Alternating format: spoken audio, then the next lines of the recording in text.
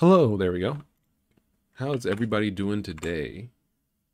Welcome to another game development stream. I am SolarLoon, and I am an independent game developer and musician and stuff like that. How's everybody doing today? Oh my goodness, I got the not quite the hiccups, so just kind of water moving down my throat, making me kind of stop talking. But anyway, hello, how's everyone doing today? I'm SolarLoon. I'm an independent game developer, musician, all that kind of stuff. And today I'm going to be working on a game known as Doorjamb.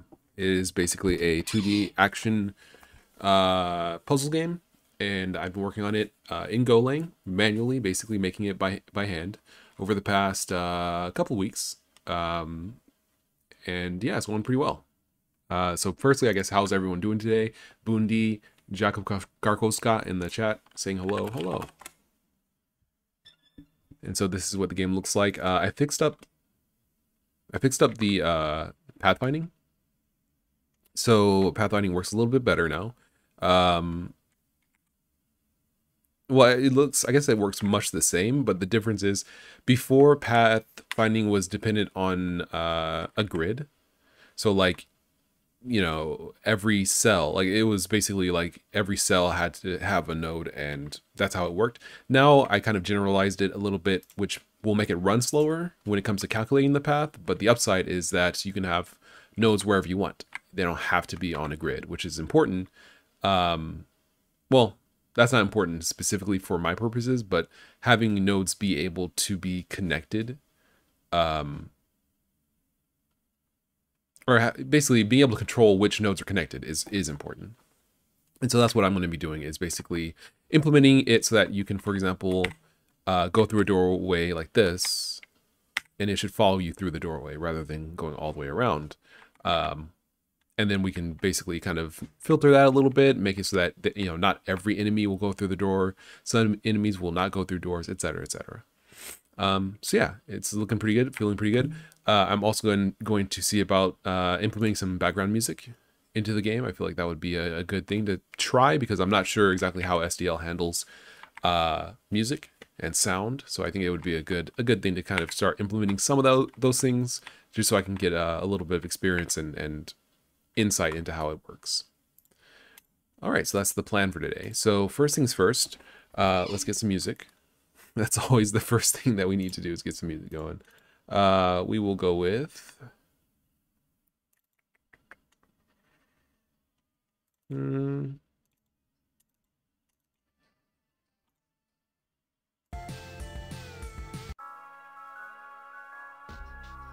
know why that opens in VLC. Well, I guess I know why it opens in VLC, but anyway, I do know why it opens in VLC, but I guess that's not important. All right, we'll go with this song, I suppose. Let me just move some things around so I can kind of see what I'm doing. Okay, something like that. All right. Okay, so yeah, this is working pretty well. I kind of feel like, because currently I made it so that previously it was made so that basically each cell, like the pathfinding system was built on cells. So it would be like, okay, here's a cell, and then one over is this cell, one down is this cell, etc., etc. Now I generalized it so that each pathfinding grid is just composed of nodes, which are connected kind of arbitrarily, or they can be placed arbitrarily and connected via distance. That works okay, but I kind of feel like that's going to be slow, because it has to basically, for the process of connecting the nodes, it has to traverse the entire list of nodes, when really if we positioned it in a 2D array of grids, or a 2D grid of, yeah, if we positioned it in a 2D grid, it would be better. So I'm kind of feeling like maybe I should go back and rewrite that. Because really all I need to do, the nodes themselves don't have to be arbitrary. They can still exist in a 2D grid, because most 2D games work with grids. or at least, you know, you can generalize it to the point where you're working with the grid and tiles. If you're working with something else, then maybe something else will work better, but I think that's a good generalization for now. And so what we're gonna do, we're gonna go back and rewrite that a little bit.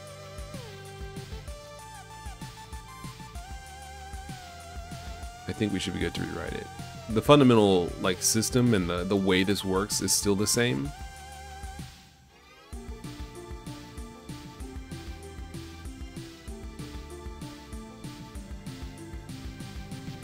Yeah.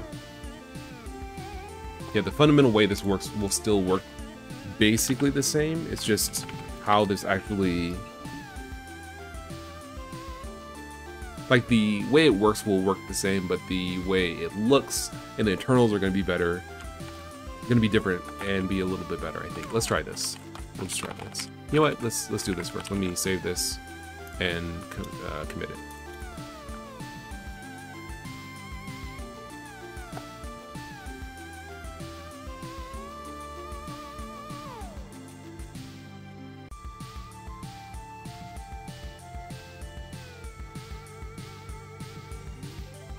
Okay, so now we're gonna do a 2D array of nodes.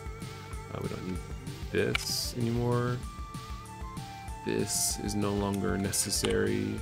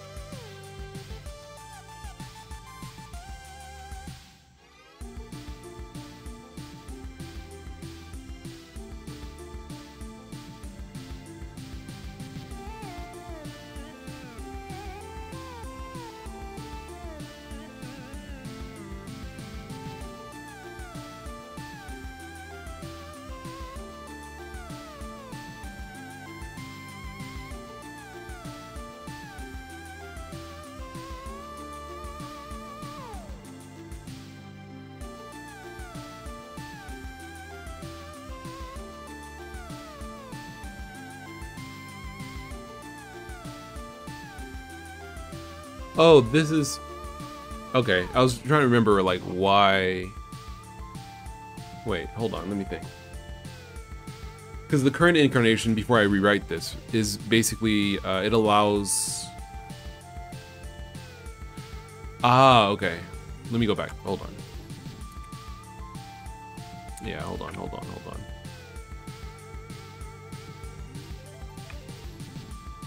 Okay, so...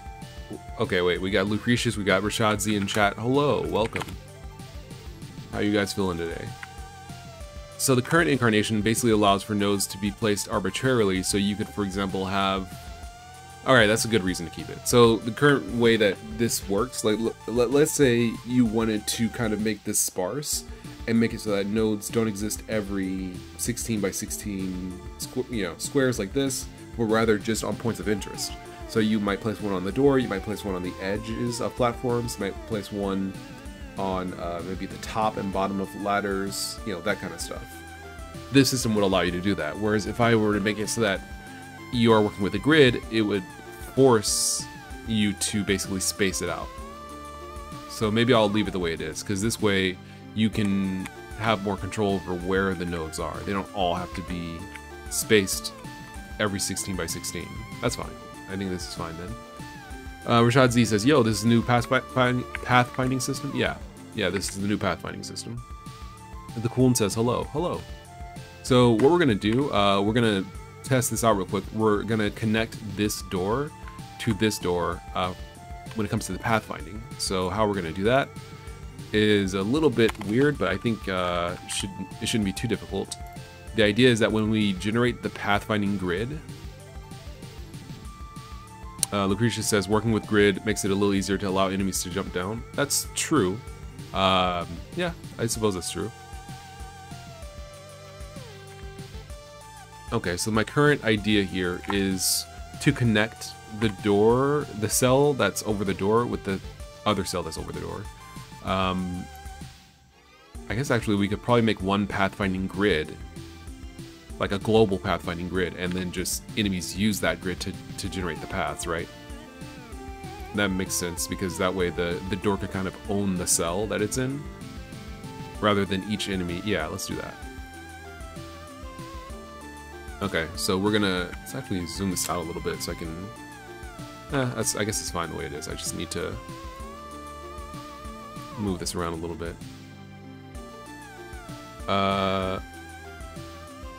Lucretia says, I made a 2D platformer ASR pathfinding algorithm that does allow for jumping and wall jumping. It's expensive because you have to add an extra dimension to the grid, the jump dimension.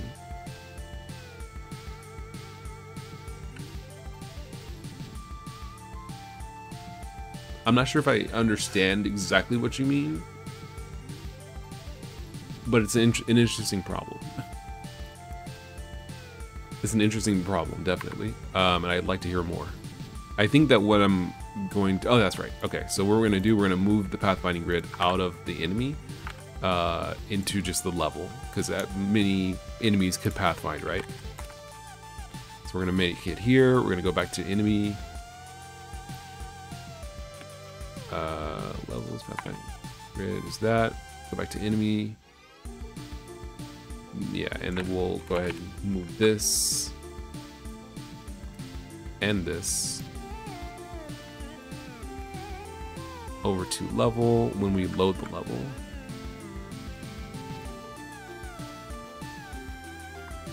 Okay.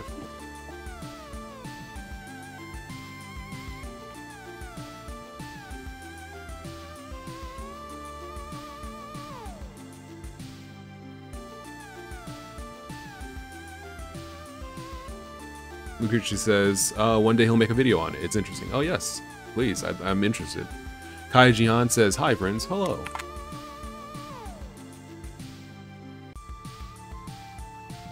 Okay, so this should work. Let's go back over here. So now it's just going to be the levels pathfinding grid.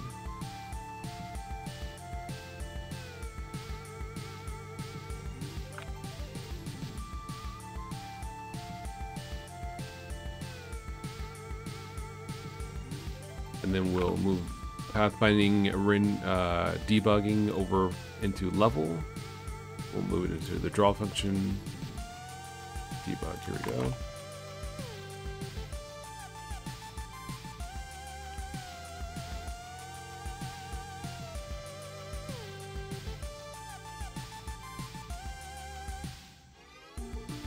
The actual path we're not gonna draw. Well, actually, that would be in the enemy. Okay.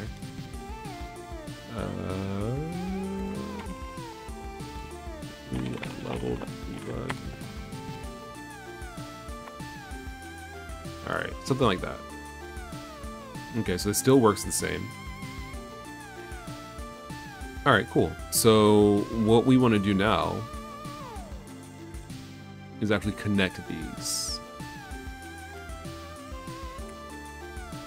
So that when we go through a door, it will basically know that it can take the door. To do that, we have to go to level. We have to basically, when we load and connect the nodes, we want to connect to basically the door nodes specifically. To do that, we have to loop through them. Yeah, this seems like a good approach. We'll do this here. Okay. So we basically say, let's go ahead and... So the door is already created, and then we're basically looping through the LDTK information to see where the other door is. Actually, let's pull up LDTK.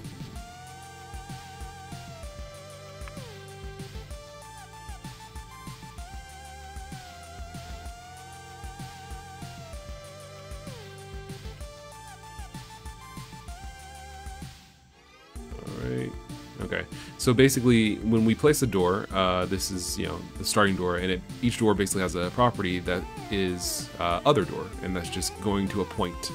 And so you can move the point around, and, you know, it's just gonna basically sit over the other door that you created. That's the way that this works.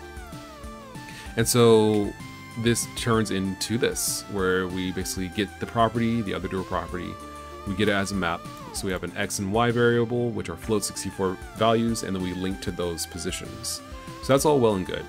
Now what we want to do is basically get the corresponding cell, which we should be able to do with... Actually, we probably want to do this here in the link. Whoops. In the link to function. We say level door.level.path binding grid dot node at. We want a node that is at the door's position with a margin of 16, I guess. Let's see if this actually does work.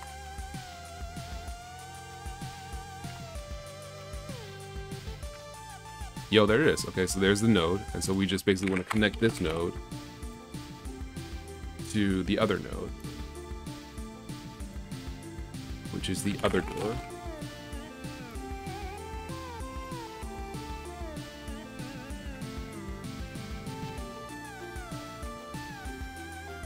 Okay, that's not correct, but that's actually like pretty close. That's actually pretty close. That's crazy.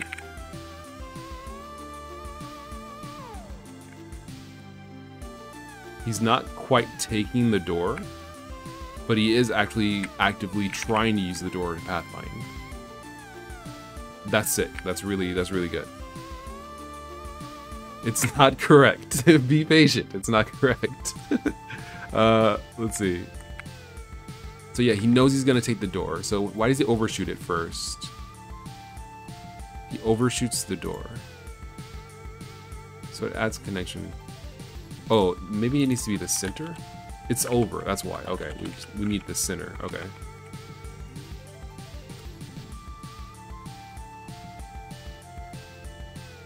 I guess this would be door X, door Y.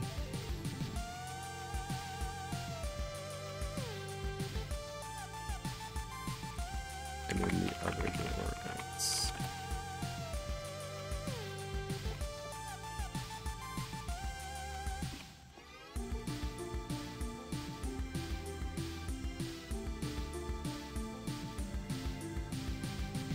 That might work better. Let's see. That does work better. Okay. So he's now whoops. He's now actively taking the right, like he's in the right cell. He just needs to actually use the door.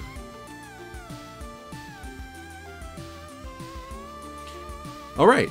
That's sick. So now what we need to do is actually make the enemy use the door, which is going to be a little tough.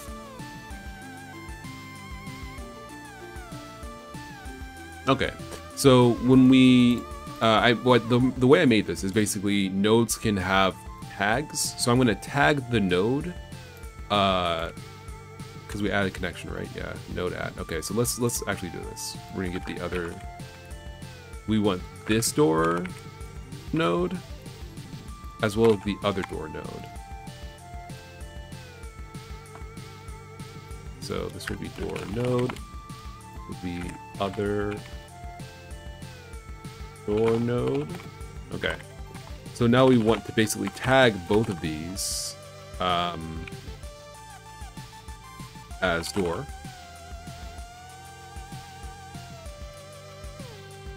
Now when we go ahead and actually go to the enemy and we're pathfinding, we say like, okay, you know, we're gonna do this, go through this, right?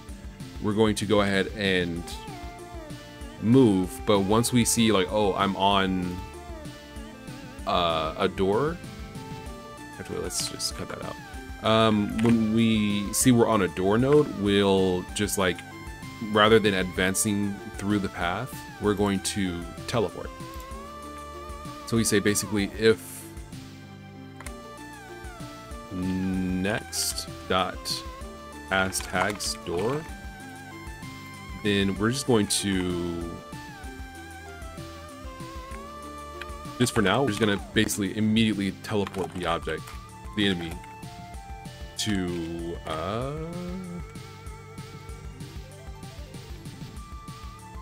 yeah, we're just gonna teleport him right now. Let's see if that works. Okay, that's pretty close. That's not bad actually.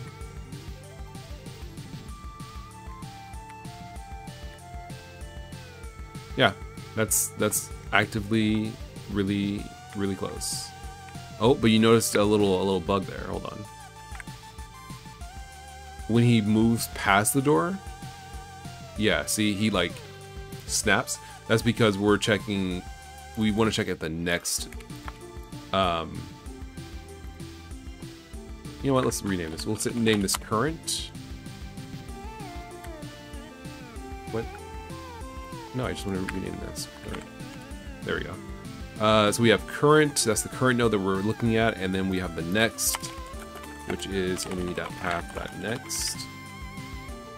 And so we basically say if both the current and the next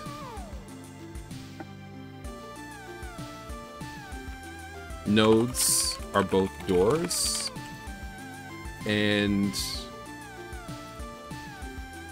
the distance to the other, why is it, let me, hold on. Let me go over. Let me go over and fix this, hold up. Okay. Distance to, yeah, can we get a distance to that hits a node instead?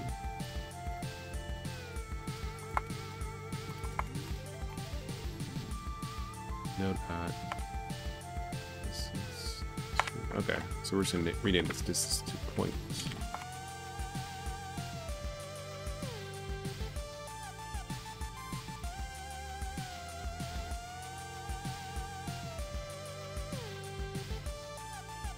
Alright, so we want to basically just return node.distance to point, other node.x, other node.y. We'll do that. There we go, and then we can go back over here and we say current.distance to next is greater than, we'll say 16. And then basically we want to actually, we're going to take the door. We're traveling through it. Okay, so that should basically kind of fix a couple of those issues. So he should snap, there he goes. But when we are simply standing past the door, he shouldn't actually like try to take it. He should just walk by it like normal. There we go, we're good. Okay, so the next thing we need to do is, and it's not perfect, it's a little janky, but that's okay. The next thing we need to do is basically actually have him use the door. Now, the current system that I had in place, I completely overlooked actually actively using the door. I'm sorry, Code with Ruby said, what engine do you use? I'm using Golang, my own custom engine. It's not really an engine, it's just I'm coding it myself with Golang and Go SDL2. It's going pretty well. Generally would recommend this. So yeah, I completely overlooked actually like having other characters use a door. So let me look over how this works again with the player. Is it like a timing thing? How do I do this? So you enter, it checks if there's a door there, check objects by tags, door, okay, if linked is open. So it opens the door, you play enter, you hit the tag where you teleport, it teleports to the other position, and that's it, okay. I want to kind of simplify this, and I'm not sure how I can.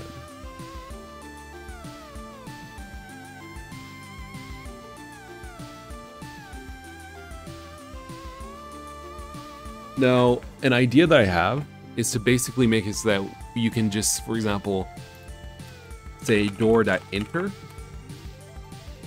player.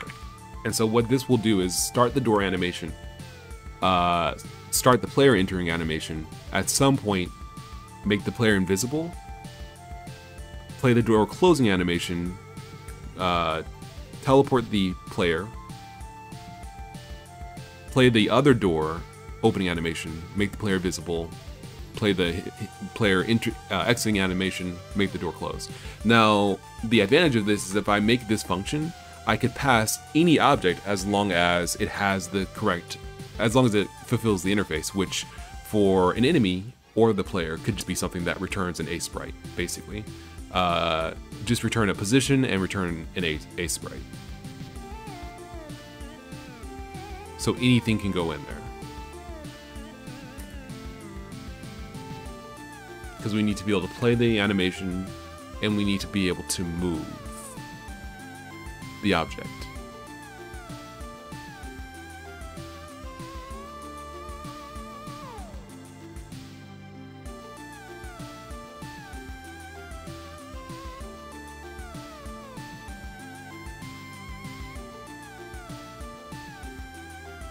Or maybe another way to do this would be to make a door enterer interface. Let me kind of, do I have types in here? Do I have a types? I do. So I'm thinking something like type on touch. Where do I, oh, we're touching $1. Okay. So I'm thinking like a, like can enter doors is an interface, and we just basically give a function that allows us to I mean, we could do something like this.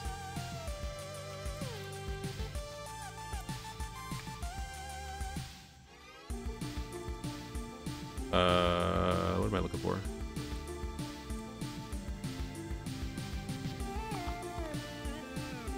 We could do something like this, right? So basically anything that has a can enter doors function, and maybe like bool. I'm thinking that basically the door can call can enter doors to force the object to be at a specific location, maybe whether it's visible or not, and also the animation, play the animation, right? For like entering a door or exiting. But that's very specific. But on the flip side, it's very obvious, right? Like if it doesn't have this function, then it can't enter doors. If it does have this function, it can enter doors. That's easy. The alternative would be to make something that's more kind of nebulous, where it's like something like this. You have the position, right? You got that position. Y, float 64, you got set visible.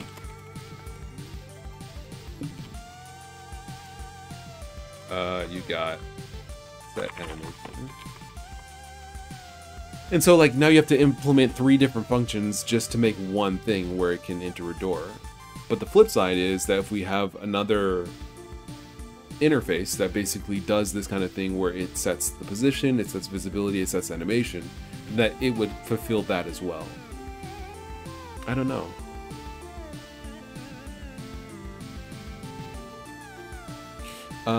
Ruby says, will Doorjamb be open source? I am interested to learn any of this.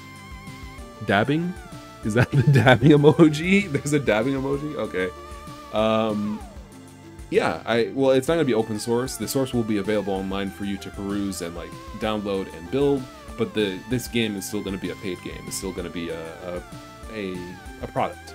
But yeah, the source will be available, so you can look at the source and see how I'm making it, or watch these streams. I've been streaming basically all of it online. Is there a dabbing emoji? Is that what this is? Elbow call.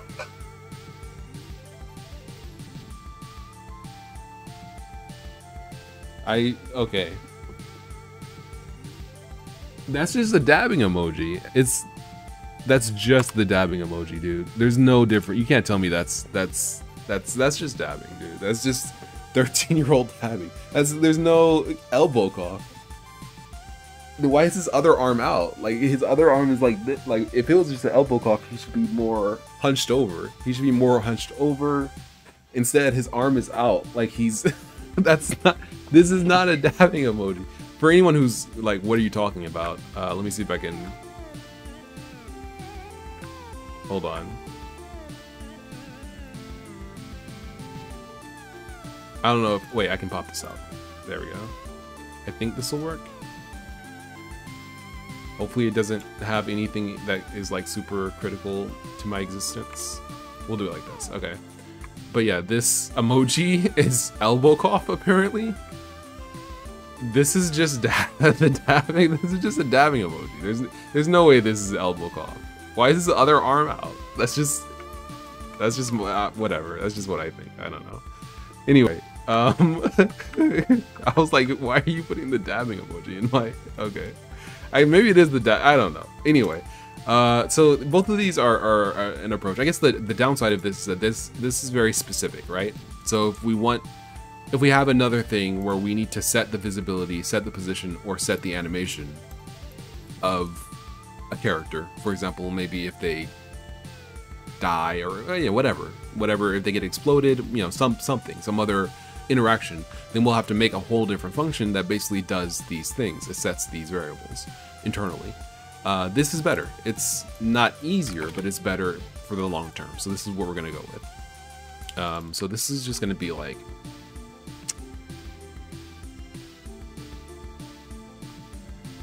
I don't even know what to call this. Maybe just like drawable, visible. But we're using an object to set these variables, not get these variables. Maybe a string, visible. This would actually just, we don't need to be specific. Something like that. Let's go with this and then see how this goes. So yeah, I'm thinking that the door could just take basically, well, I like can enter door.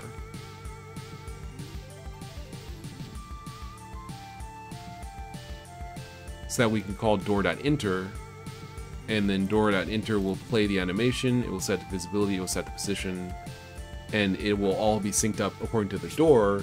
That way we don't have to like implement a whole bunch of functions on the player and get timings correct and all that stuff.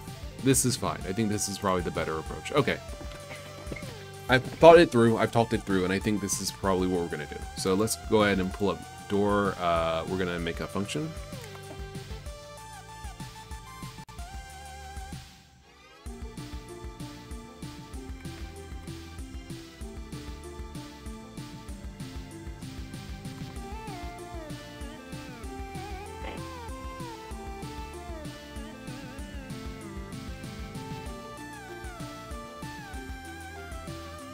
Alright, so we're setting the object that can enter a door to this position.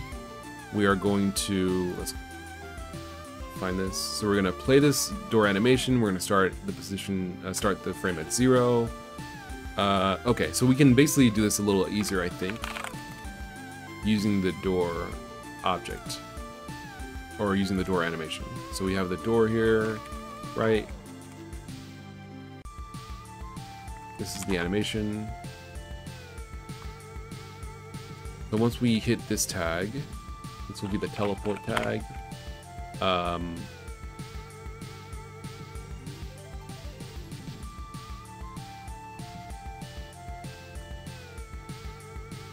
Alright, something like that. So let's start with this concept first. Then we don't need a... Well, I guess we can still have the state machine, that's fine. Door open, we won't have this anymore.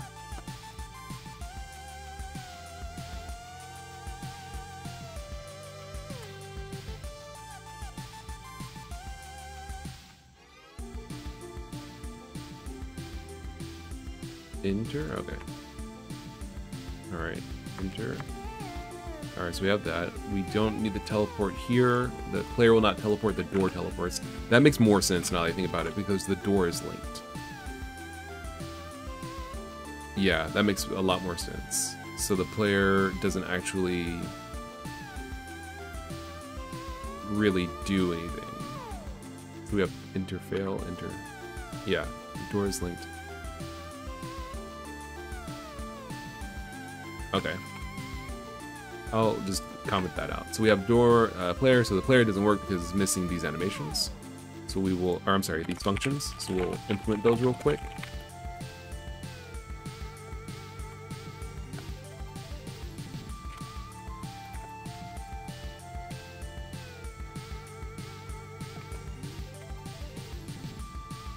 Set animation.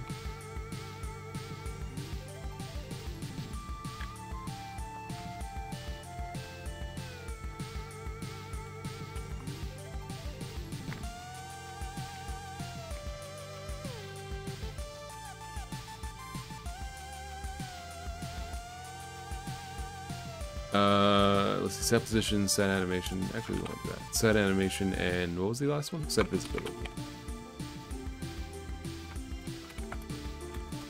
Carried out visible equals.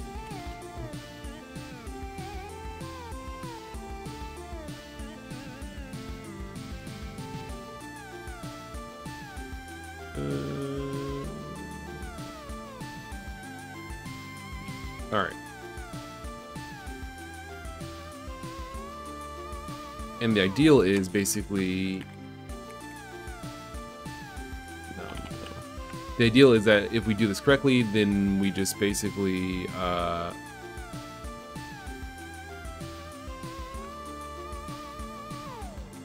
hold on. Actually, this probably should be here. The ideal is that if we do this correctly, then essentially it is super simple and easy. Dot enter. Like if we do this right, then basically it should be extendable and also simpler in terms of code because it was kind of complicated. All right. So we can't go into failed doors anymore. We'll have to fix that.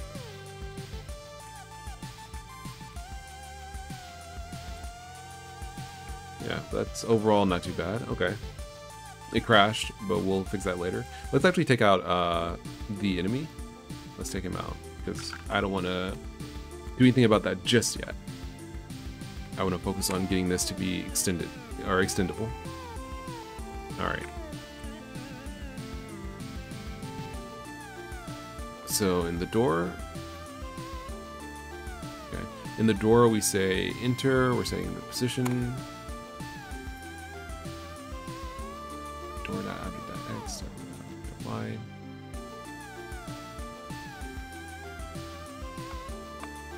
I like how we say set center.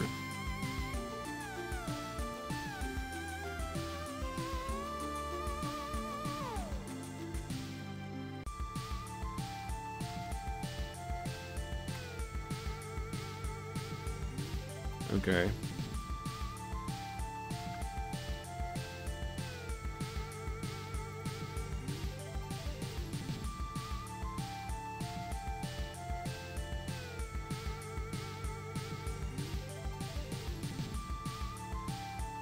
Hold on, let me see something real quick. I just want to see something really quickly.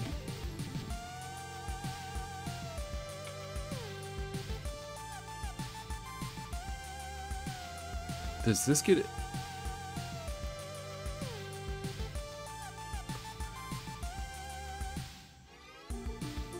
Missing function set. Let me see. Types. Simple. Yo, that works? Oh, that's sick. Okay. I didn't even know that, like, when you embed a struct into another struct, the variables and functions get, assigned, or, you know, they're usable on the struct you're embedding into, which is, you know, to be expected, but also interfaces are fulfilled that way. I didn't even know. Okay. I might change that later. Okay. Anyway, let's keep going. So we have set center, we have set animation, we have set visible. Okay. So when we enter, we want to set the center to be the door's object's center. Whoops. Okay, slightly better. We want it to be like at the bottom though.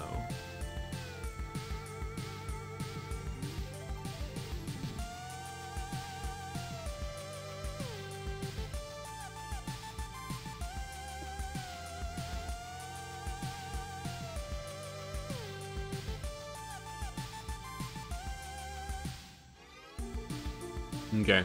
What we're gonna do, we're just gonna kind of cheese it a little bit.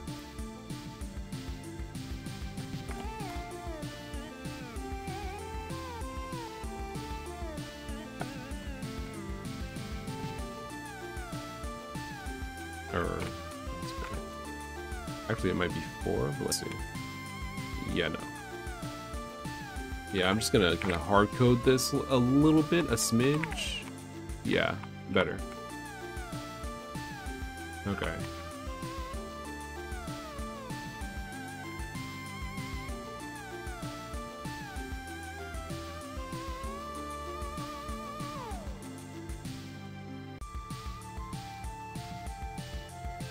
Let's see.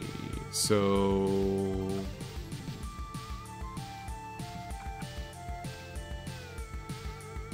state machine that activate door.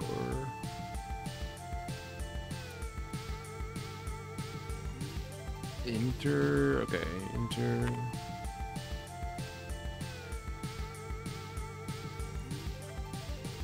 All right, let's see. Okay, this is where. Okay.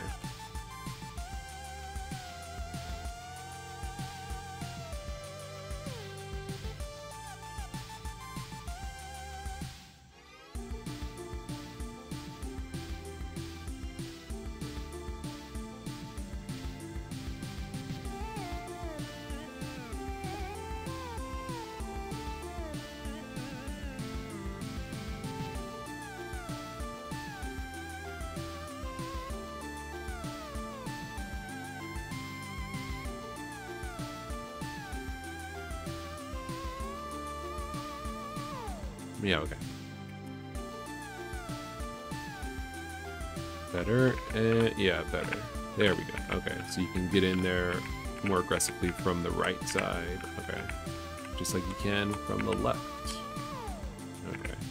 All right, so now that we're basically having it so that, you know, she's locked in there, we should be good for the door to basically do what it's gonna do.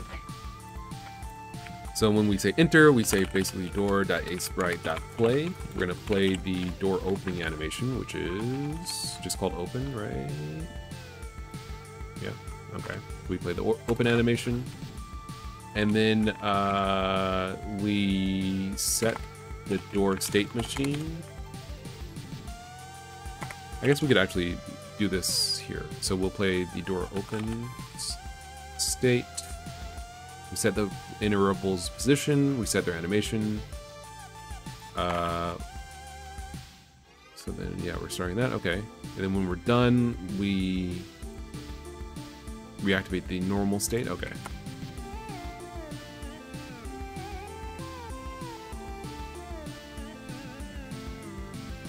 I think it did it. Yeah, I think it's actually doing it, it's just she's in the way, so I can't see. But she's definitely not playing the animation. Let's see why. So we go to enemy, or rather player. We're activating the interstate. It's here, so we don't actually change.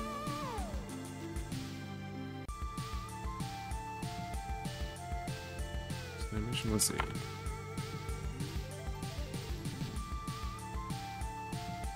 I just want to see, is the Andrew Gutierrez. Yo, what's up? How's it going?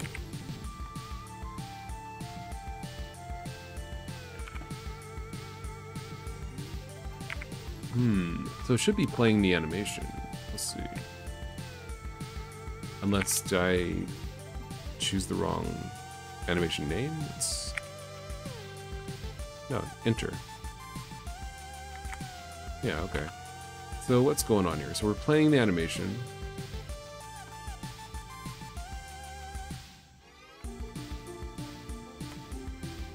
All. Climb. Walk. Idle.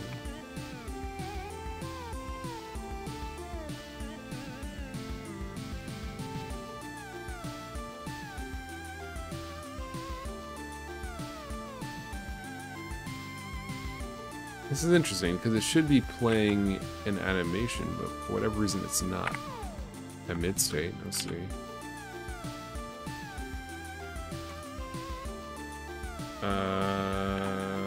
What if we played?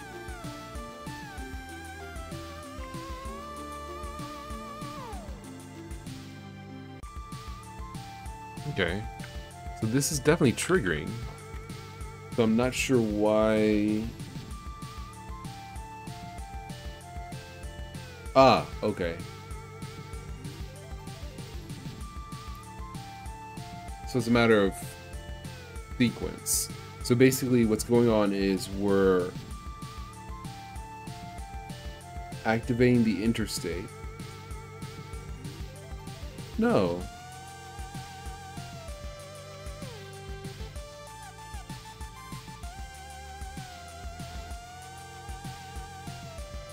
Yeah, okay, that is what's happening. Okay. Yeah, we're activating the interstate, which basically calls door.enter, but we're not done with this. It does basically, you know, start our door entering process, but then we come back over here and we play the animation. That's what's stopping it. Okay. So we want to do this last. That's one way to fix it. Another way to fix it would be to basically like return out of this quicker. Yeah, I guess we could just return out of it.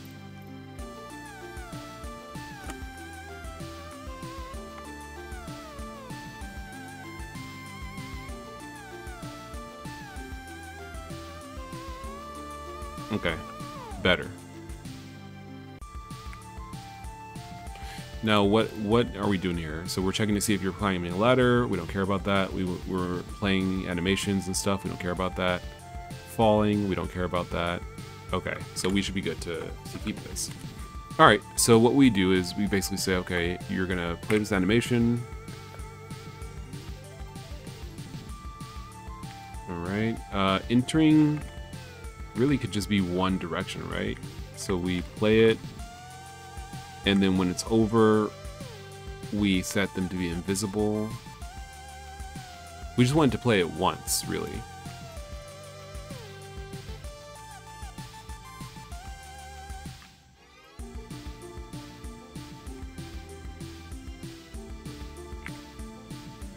Okay. So we say basically, door enter. Okay, so this is where this comes in.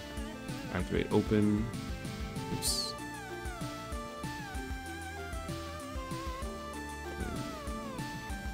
Okay.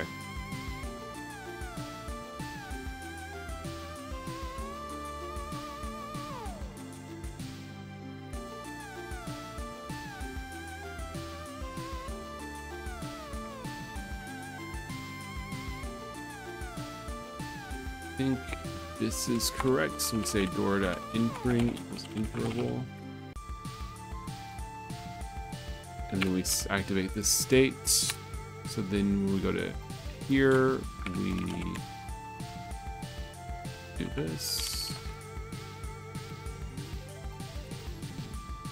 We play the open animation, starting from 0.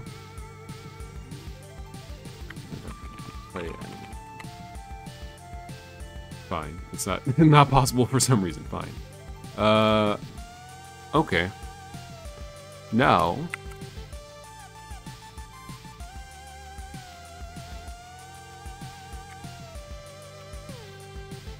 We only want to play it once, though.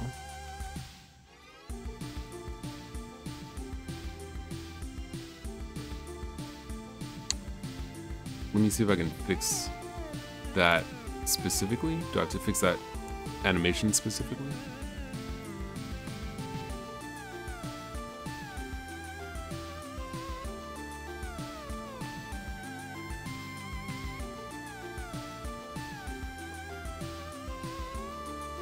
Direction and start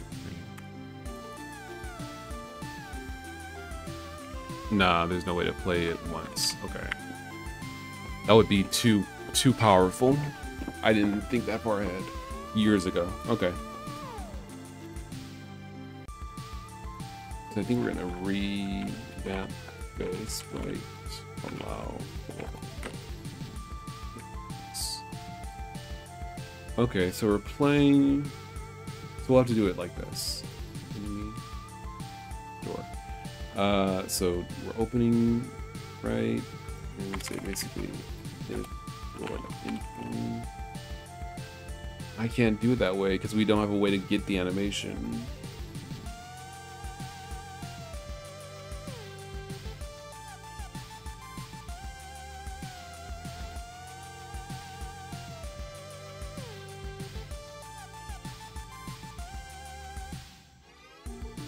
You know what? Let's do it like this.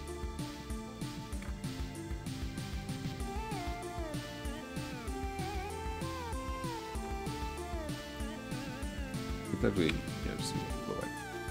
We will play the animation, right? So we have the teleport. Let's just keep going. So let me re-export this. That's fine. So we basically say if door.asprite.tag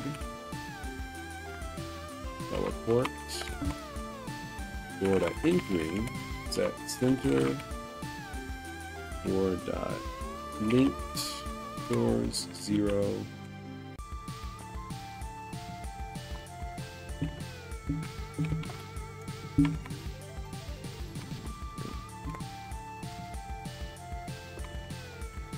so we're just gonna do this.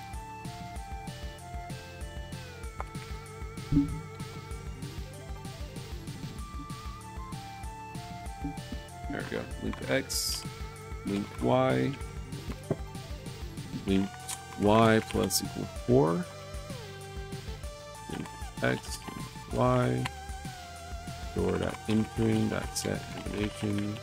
I guess we could just have like enter and exit, something like that. And then we say linked, actually, door, what's this?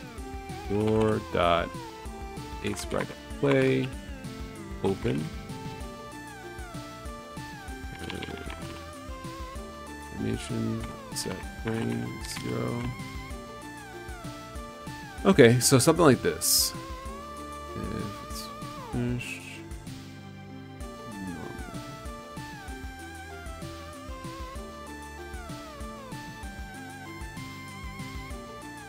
I guess we would do something like this, open send and open receive. So the receiving door opens and then closes like this.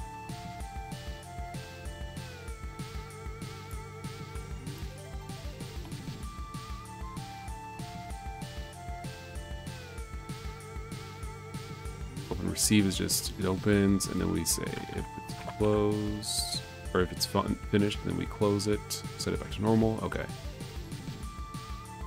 So then we just say linked door dot state machine dot activate open receive current frame. Okay, we don't do that. All right, this should get us kind of there, I believe.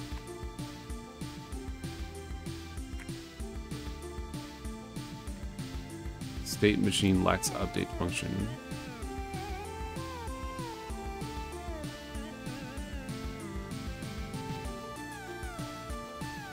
What did I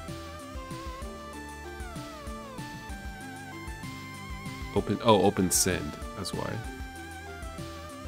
Open send. Okay. Open send. Let's see. Almost. Let's see. Open send. Let's do a couple things actually. Let's move the player closer to this door so we don't have to move so far all the time. And then also, let's see, open send. Set center, set animation, play. If tag teleport. Are we not? Let's see. Are we not hitting that tag? Looks like we should be. Oh, I'm not sure why it worked that time, but okay. Alright, that's good, that's good. Alright, that works. So we just need to also say link door.entering is equal to door.entering. Then the open receive, we basically say, okay, play, open. Oh, we need to set their state machine, don't we?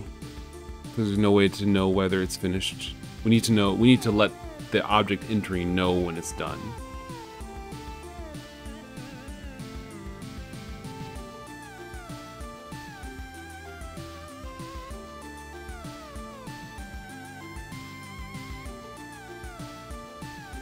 I feel like there's an easier way to do this, but I'm not sure what it might be.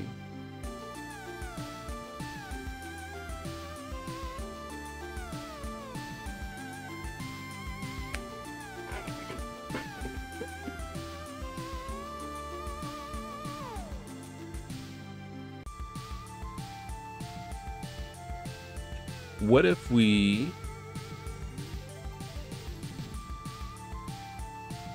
So you got enterable, can't enter door, you're setting that. And then we have enter send, where we set the position, we set the animation, we play the open animation, set frame.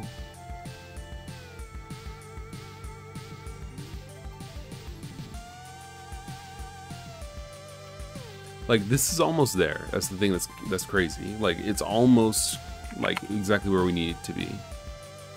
The only thing currently is that there's no way to break out of this. How do we let the player know that they're finished being teleported?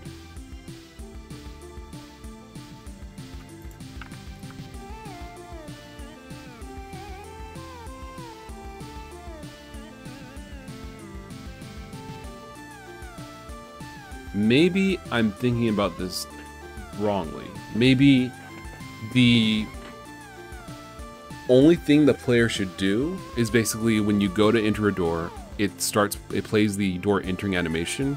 Then when it's done with that, it says door teleport me. The door opens, teleports the player, closes. The player plays the door exit animation.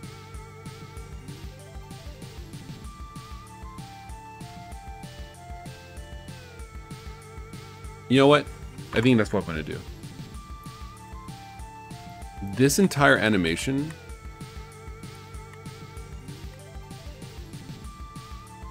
that's what I had before, though. I had the teleport tag.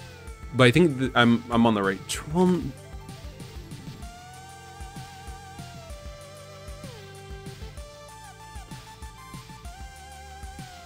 okay. Yeah. Let's make this even simpler. It's probably too complicated. I'm kind of confusing myself by making it more complicated than it needs to be. The door doesn't have to set the visibility or the animation of things that can enter it. All it has to do is set the position. That's all it has to do is just move the object. We're not going to handle animation. We're just going to handle moving the object. So when you go to open a door, you do whatever you're going to do for you. And then when you're ready, you say door teleport me. The door would teleport you. It will play the animation and then teleport you. Link door, okay. Door entering, open receive. Yeah.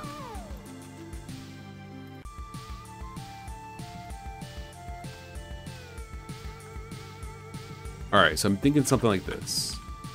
This isn't that complicated, I don't think.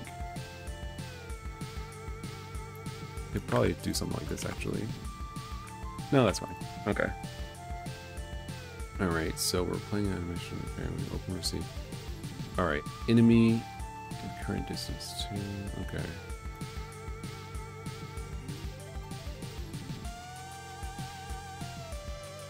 So when we say this, we define enter. Yeah, okay, this is getting better. So we just say player dot. Yeah. Okay. I'm almost there. I'm almost there. Thank you for your patience, everybody. Enter. All right, so we're gonna say player dot asprite dot play. Enter. We can say if player dot asprite dot hit tag teleport door dot enter player.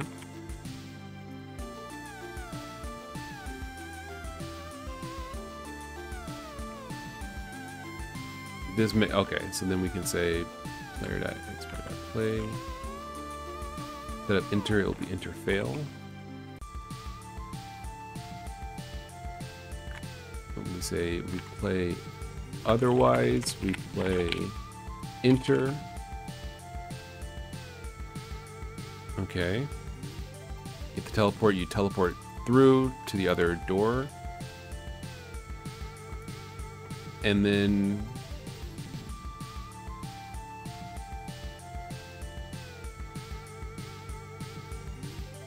we just say, if you're done, go back to normal. Something like that.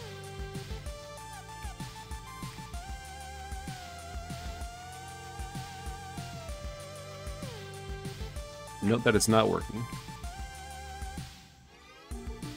Let's see. Is that because we're not calling door.enter? We're not positioning ourselves at the door. Okay.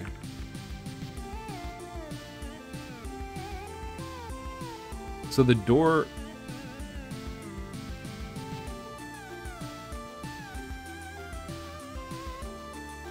Hold on. There we go. Okay. Is that a sneeze? So linked, we don't need that. Set positioner, set position. Okay, so we just need to position ourselves first.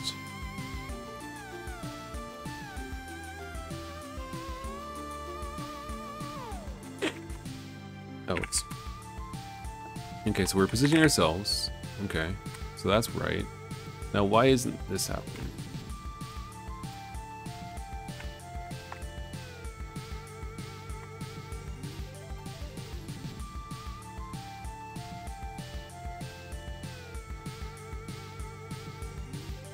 Tag, teleport. Oh, did I not? Maybe I need to re-export it. I might have deleted it, actually. That might be why. There we go. Okay. Very close. So what we're going to do here, to kind of make it a little easier for me to tell, like, it's actually working, we're going to actually animate this a little bit.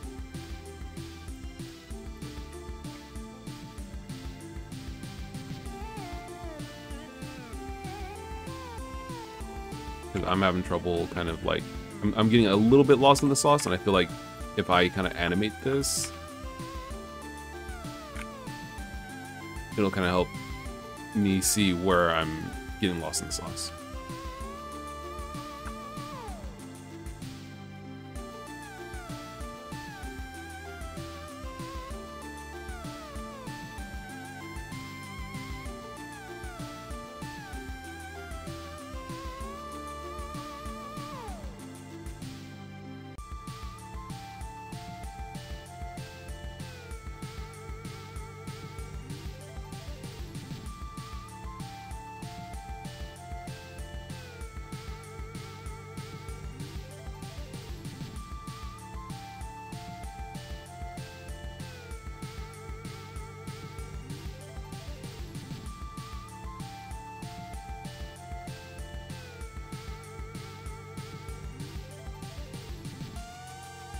Anyway, I'll do this later because this is in its own right a process. So you enter. Okay. This should be all gray.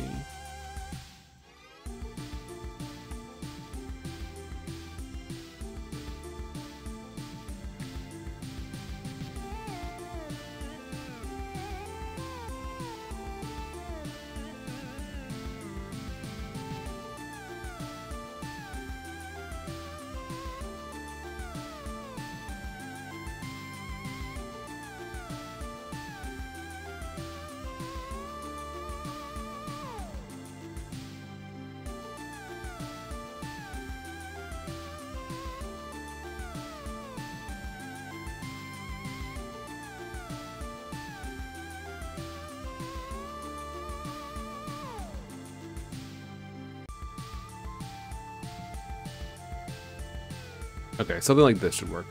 Going up the stairs animation? Nah, this is going through the door.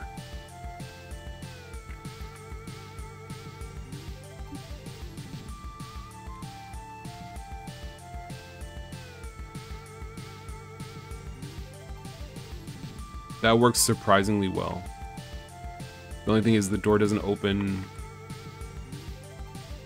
There we go.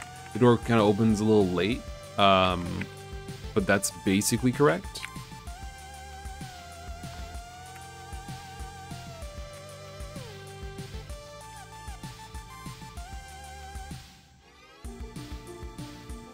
That's basically correct. Could also happen a little faster, maybe instead of... Is it 200 frames from all these? No. What was it before? 50. Okay, let's make it 25.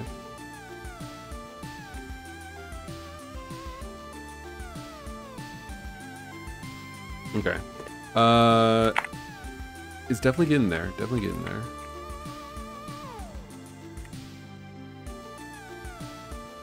So maybe the door opening animation should be basically here. We can get rid of the teleport animation. Or teleport tag. We just say door open.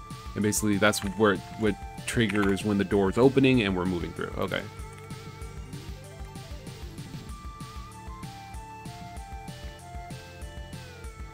That works surprisingly well.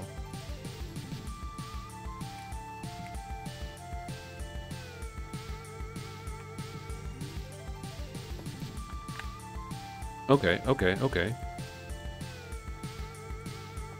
Let's make new frame. Teleport will be there instead. This will be 200. This will be 200. And we can kind of position our tag a little bit better. There we go.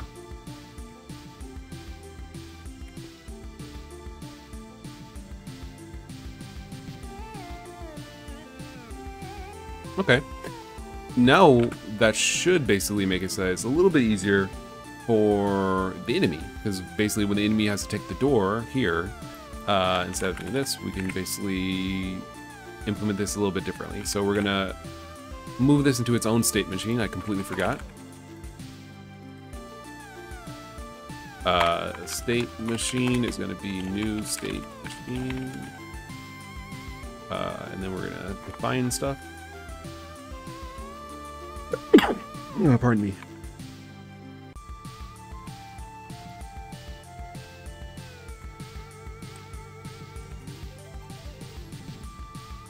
Okay.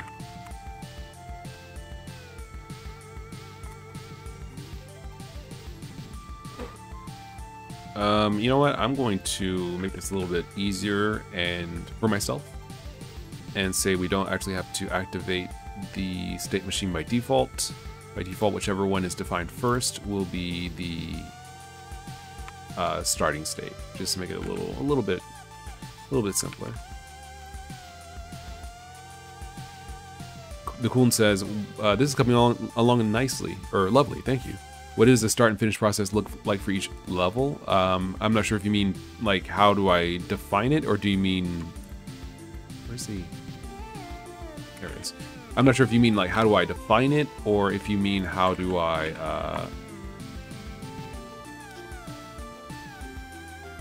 hold up. I'm mid thought here.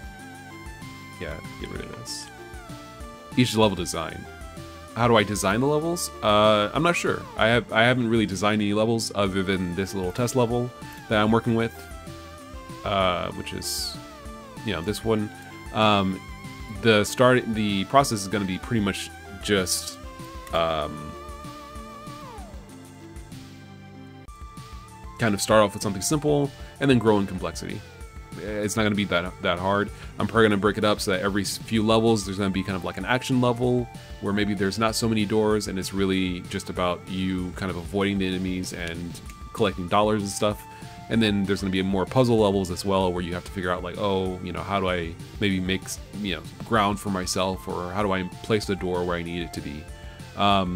Actually, I was thinking that instead of making it so that you place doors, maybe you can only destroy doors, which respawn temporarily, respawn after a certain amount of time, and maybe doors always travel in a specific order.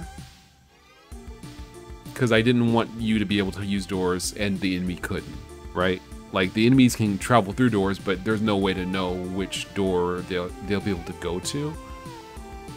Like if you're here and you make a door here, and you go in and let's say can press right to jump to this door, or maybe press up to jump to a door up here, how does the enemy know which door to go through? I mean, it could pathfind it. I guess it could pathfind it. I guess that would work. We gotta get to that stage. I'm still on the stage of actually implementing doors. So we'll see. We'll see as we go along. Alright, so we'll just do it like this. So we say define is this, and we say if length machine.states is equal to 0. I guess we'll just do it like this. First state equals machine.states. And then this one's equal to 0. And say if first state machine.activate state.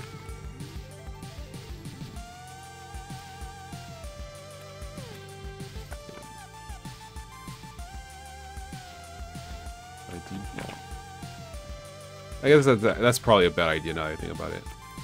This is super like magic, where it just does stuff without you knowing about it. That's a bad idea. Let's not do that.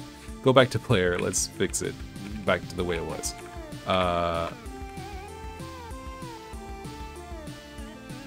It's always I think it's generally always a bad idea to have things be kind of magic, or just things work without you really meaning for them to do so, or really making it work. That's probably a bad idea. Alright, so we're just gonna go like this. We're gonna put that there. The enemy dot state machine dot activate normal. And this should basically get us there. Right, okay, we're good. Cool. Now let's go over to LDTK. We're gonna place an enemy here. At least so we can kind of see everything's back to working. It is not back to working. Why is it not back to working?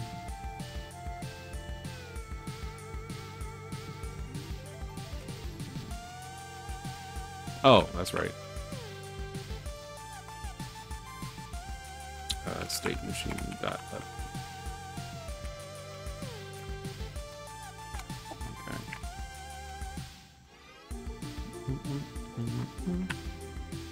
Yo, he took the door. Okay, cool. Okay. So this does work. This does work.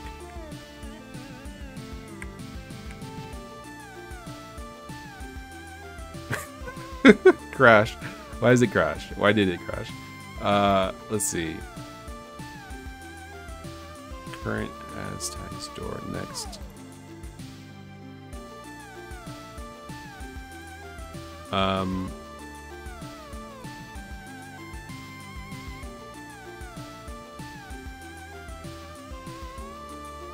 Okay, yeah.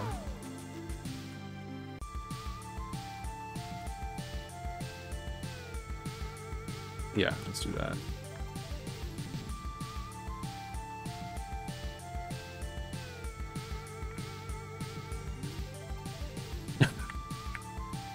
Homie's going insane. All right.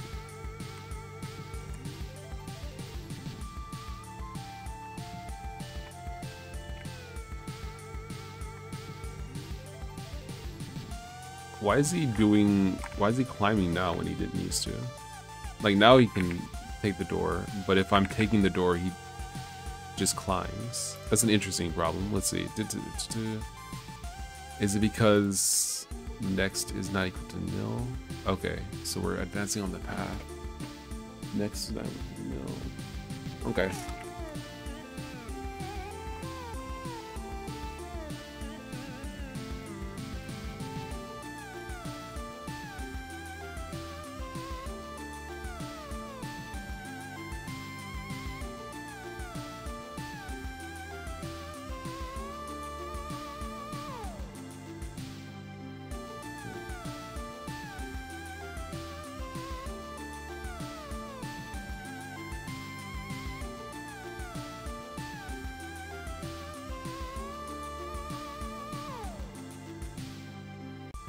Coolin says maybe a door bug. Yeah, I think it's an issue with the door.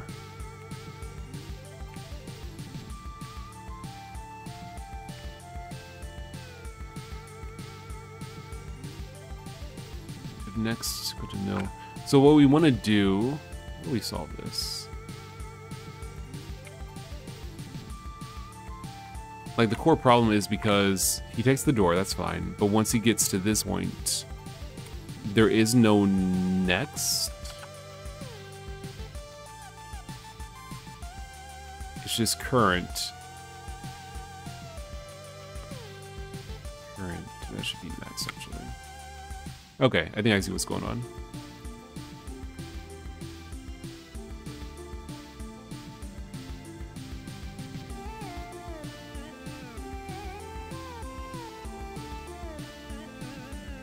Alright, so we say we want to advance basically only if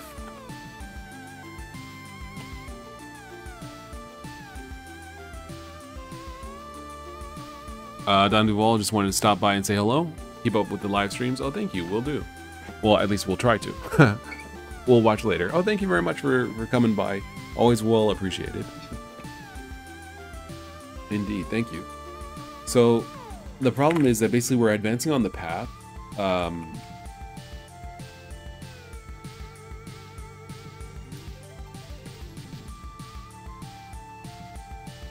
Like we're basically moving toward this node even without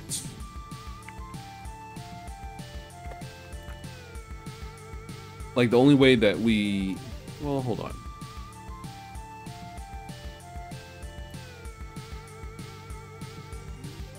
Let's see.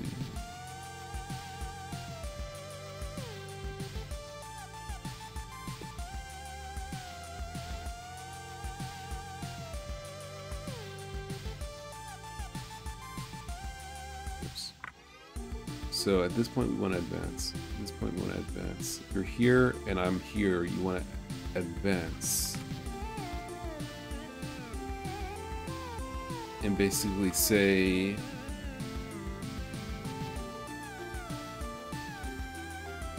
Ah, okay.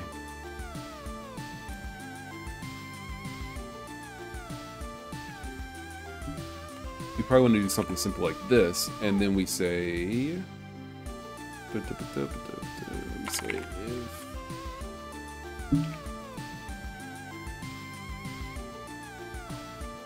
hold on. All right. So we want to climb a ladder only if ladders are there.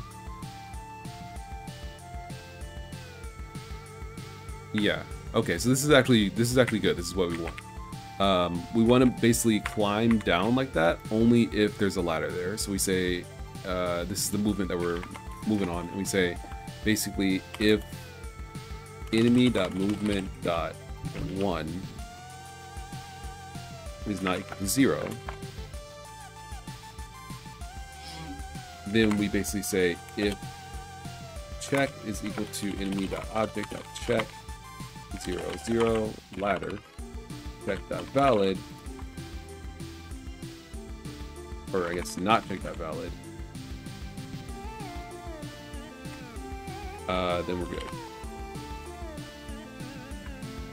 And we say else if check is equal to enemy.object.check 0, 0, door, check.valid, and we want to print out should be taking a door. And we say else enemy.movement1.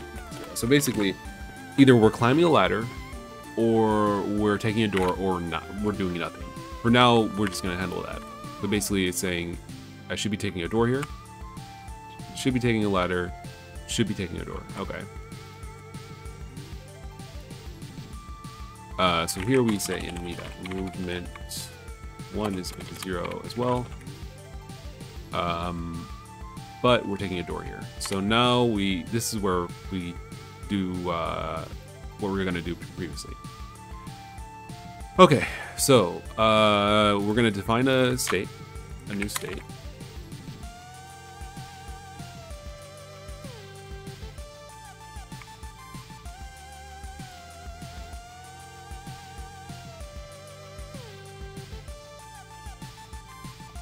we go.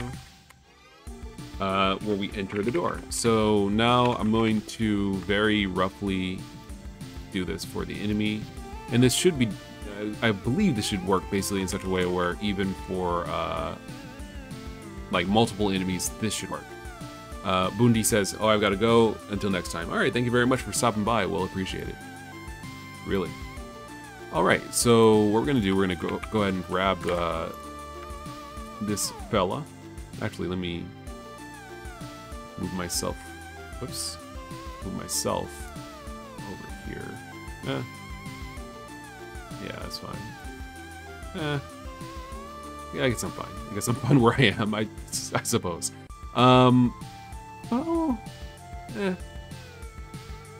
That's fine.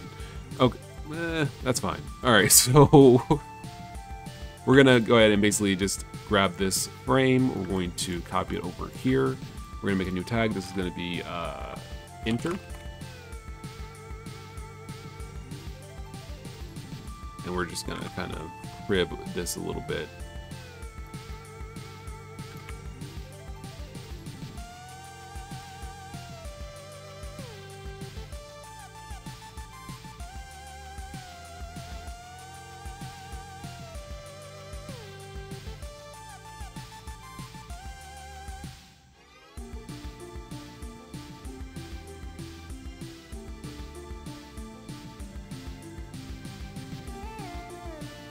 Something like that. Oh wait, his hands are in his pockets, I forgot.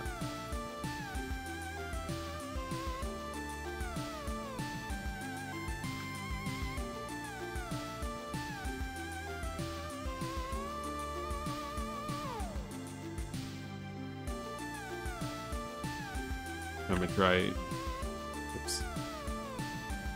Kept the form roughly correct.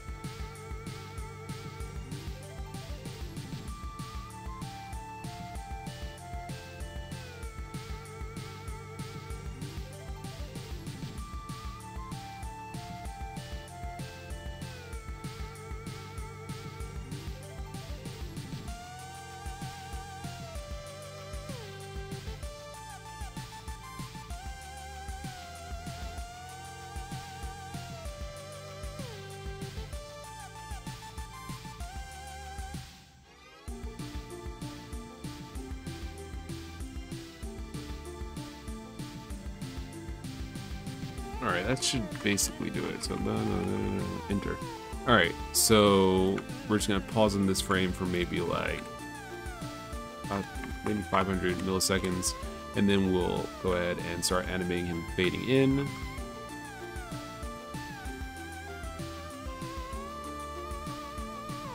That's the color that we use, this one.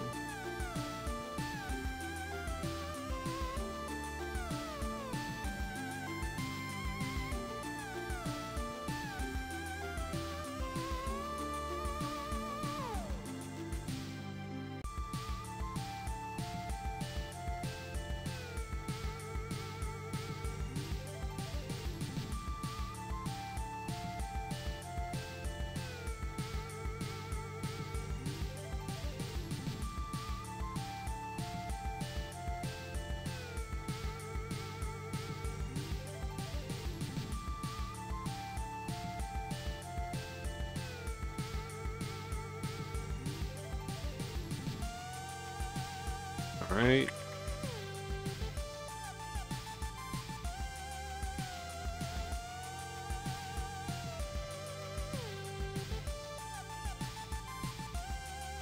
There we go. Did I have? I have both. Yeah, enter and exit. Okay.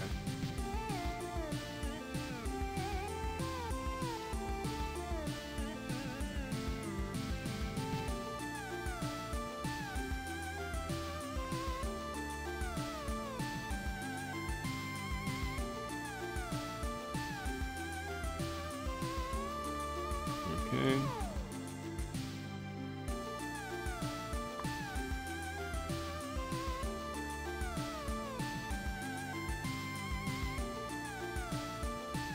tag. This is going to be enter. Okay. Or rather, this is going to be hello. Door open. What did I name it? Door open. Okay. I forgot. Actually, this is going to be here. Because we don't have the animation of him turning around. I don't want to have to do that right now. We're just going to grip this a little bit. New tag. This is door open. This is where he starts to fade out, right? Right there.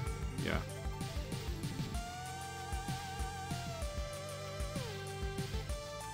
Okay.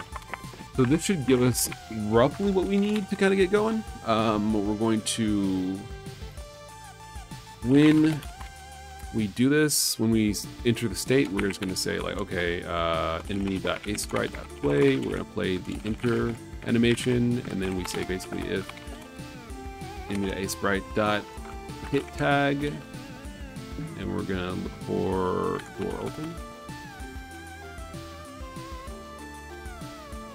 Romet Tagobert says, I'm not often able to show up for the stream live. I do enjoy watching these on demand a day or two later. Haven't used Asprite, but that tagging stuff looks super useful. Yeah, thanks for showing up / watching my streams even late. Really do appreciate it. And yeah, tagging is a cool little feature. It's mainly used for, you know, defining animations in a file, in a set of, you know, defining animations in a project. But because they're just basically frames and it exports as just a sequence of images like this, it's just easier to go ahead and kind of have both tags and animations. And so when you import it into a game engine or a game framework, you can examine those tags to see like, oh yeah, you just hit a tag. It's useful, yeah. So when we do this, then we just basically get the door and then we're done. Get the door, animate, or teleport, and we're more or less done. So we're just gonna copy this basic idea. Door, we get the door by doing this.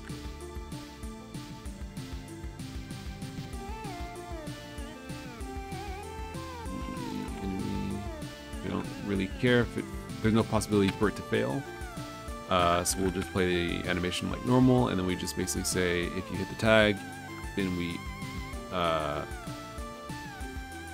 enter.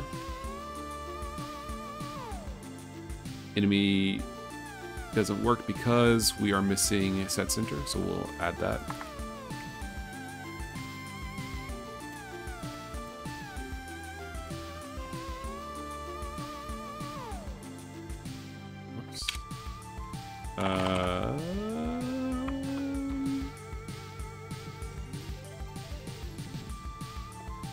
There we go. And that is it. Wait, no, it's not. We have to go back and say when you're done, you go back to normal. That's right.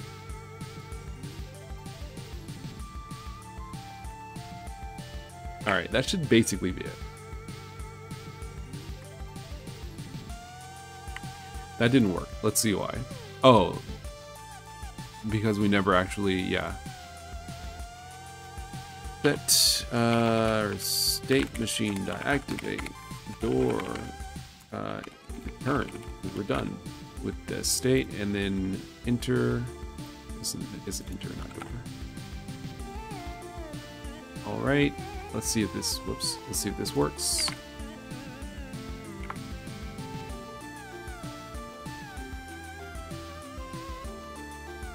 Yo, let's go! Let's go! Yo! Yo, there you go! Oh, there you go! Okay, this is actually pretty sick.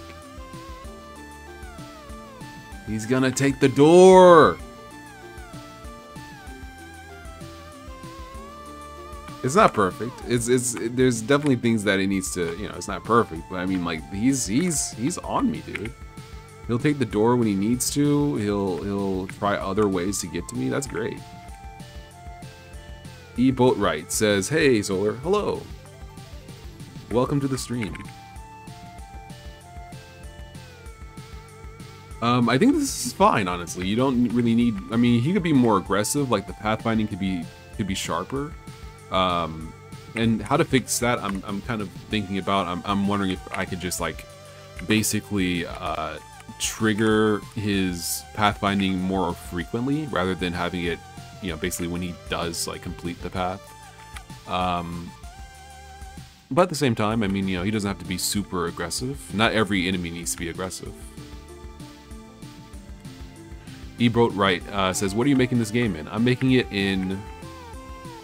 Okay, he's gonna go that way. I'm making it in Go SDL2. I'm making it by hand, with code, with Golang and SDL2. And I'm learning a lot as I do it. Things that I kind of thought like, oh, well, that's, maybe, this is a relatively easy way to do this, or this is kind of to be expected. I'm finding out like, oh, well, this is another way to do this. Like, it's fun and it's interesting, and there's always a better way to do things. And as I work, I'm getting better at making games this way. But yeah, this is great so far. We're gonna commit this. We're gonna commit this right here. All of this. We're just gonna say like, player and enemy can now both take yours. Pathfinding through. Okay. What we're gonna do next, I would like still, I have like maybe 15 minutes. It's been an hour and a half, yeah. So roughly hour and a half, a little bit over. So 15 minutes will take it roughly to 2 hours. Let's see if we can get BGM in the game. Shouldn't be that hard. What we're gonna do, we're gonna grab the songs that I made for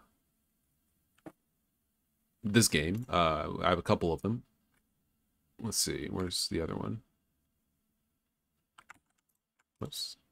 I'll grab these two, and I'll put them into the games directory. Let me show what I'm doing it. SFX is gonna go in here. Okay. You know what? Let's make this BGM. There we go. SFX is going to be for sound effects. BGM is going to be for background music. And so I don't want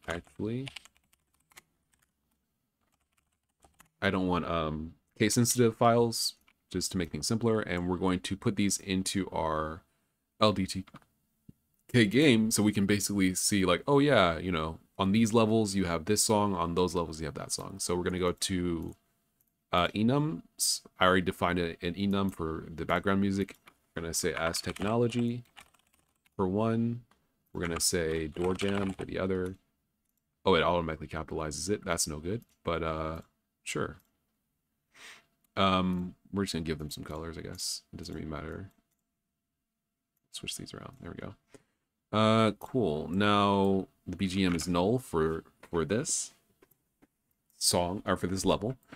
And what we're going to do is we're going to try to make or load a BGM file, one of these WAV files, and then pop them in. So let's close all this stuff because we don't need. Let me. I just have to make a note that I want to do that at some point. I want to revamp Go Sprite. Rashad Z says, what source control software do you recommend? I recommend Git. Yeah, Git, GitHub. I would recommend those. SVN, Tortoise SVN is what I used to use, and SVN is what I used to use maybe 15, well, not 15 years ago, maybe 10 years ago, 8 years ago, something like that. It was pretty good. I feel like SVN might be simpler for new developers, but Git is kind of what everybody uses, and it allows you to do quite a bit. I would recommend Git, yeah. And usually there's a lot of like integrations, like a Big Reggie is mentioning GitHub with VS Code or GitHub desktop client. I'm sure Unity and Unreal both have their own like assets or like Git tie-in tools that can be used right from the editor. I'm sure that they must have that. I think Perforce is one for Unity. But yeah, there's a lot of options out there, and really anything would work, even just manually taking backups, as long as you do it regularly enough, and it's ideally to an external drive or something like that. That's probably the most safe option, just because like what happens if GitHub goes down? Who's to say whether GitHub owns your code? I know that it's in the license agreement stuff that says you keep your intellectual property, but at the same time you don't know what they're saying in their license agreement. Most people just use services like GitHub or Imager or any site like that where you upload your content. Twitter, I'm sure it's in there that says like, oh yeah, we can use your content for like marketing purposes or things like that. So in terms of safety, physical safety, it would be nice to upload it to a cloud service like GitHub.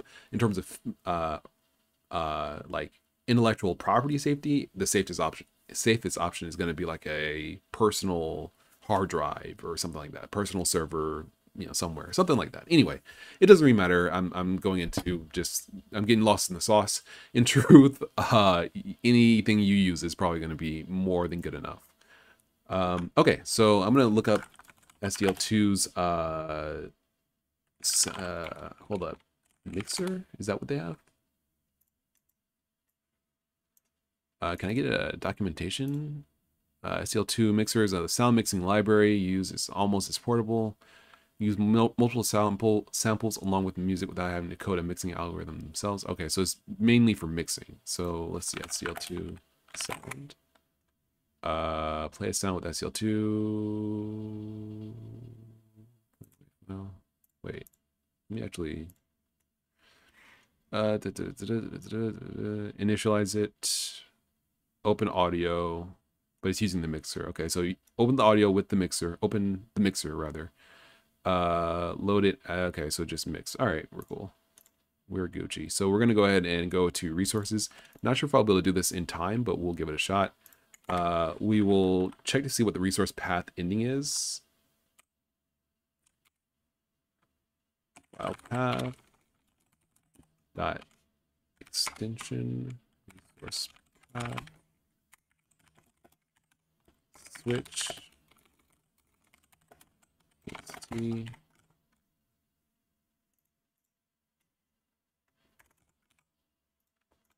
case ng case mixer mix dot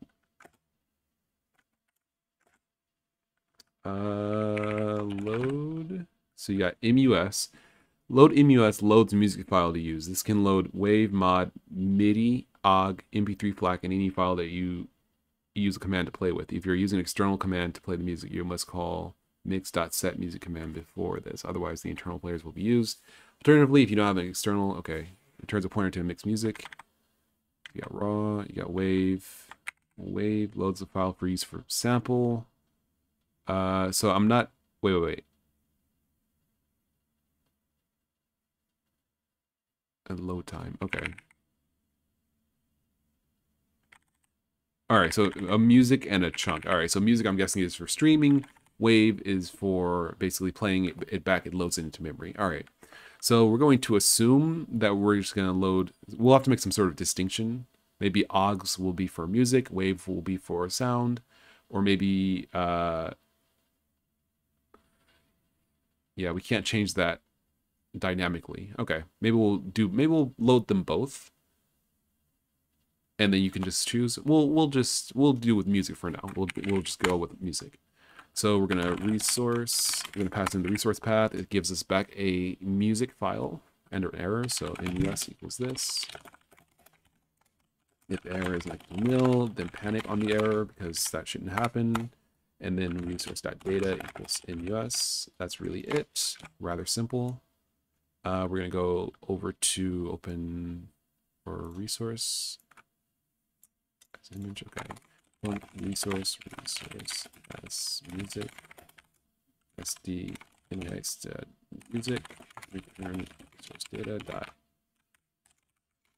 music. Okay. Does it return? It is. Okay. So now what we're going to do So case.wave is load music. Rashazi says like a hard drive or even an old school way, like with backing it up on a DVD or CD. I mean, well, yeah, hard drive would be good. You know, in terms of pure safety, like, you know, it's relatively safe. Physically, you know, you can always get it back, usually, as long as you don't lose the hard drive or the hard drive breaks down. But I mean, like, you know, that's safe. And then it's offline. Whereas putting it online, you never know. You know, you got hacking to consider. You got stuff like that. It's not really a big deal, but I mean, it's something that you might want to consider, especially if you're working on something for a long time and if it's prolific, like if it's profitable. You know, like I don't know if like Windows is stored on GitHub, like the source code to Windows or the source code to, you know, the Nintendo Switch's operating system, if that's stored on GitHub or any kind of a public repository like that. I feel like for those like big projects, they're probably stored somewhere internally on servers in multiple locations, you know, that kind of stuff. But you know, for your small indie game or your own little projects, you can use GitHub, that's fine. But I'm just saying that, like, in terms of security, in terms of owning your you know, content, in terms of making sure that it doesn't get hacked or it's not exposed to other people, you know, you got to think about that kind of stuff. Yeah, I mean, like, there's private repos as well. So like, you don't have to have open source repos, you know, public repos, but at the same time, you know, you want to consider your options when it comes to security. It's not really a big deal if you're just working for yourself, working on your own projects, but as you make bigger stuff, you might want to consider it. All right, so the music probably isn't going to switch in game, I don't think, so we're not going to worry too much about that. We're just going to do it like this, SDL or mix.music. We're going to say music is going to be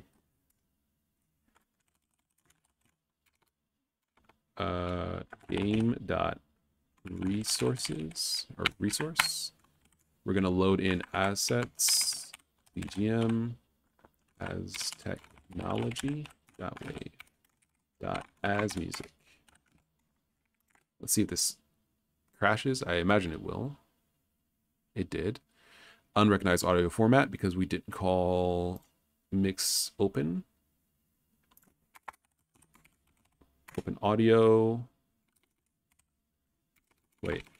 Open audio device. Open audio. Okay. So open audio frequency. We're just gonna go for 44,100. Format. Let's see. Does it have a format? Default format.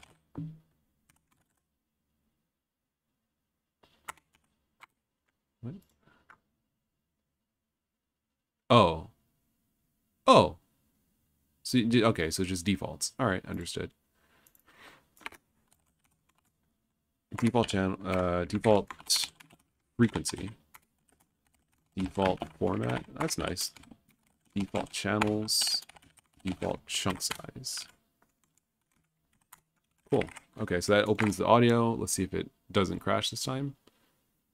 It does not crash this time. All right, let's go over. Wait. We don't want that anymore. Let's go over and actually try getting this to work. Should be as simple as just like going mix.play. Or no. Level.music.play.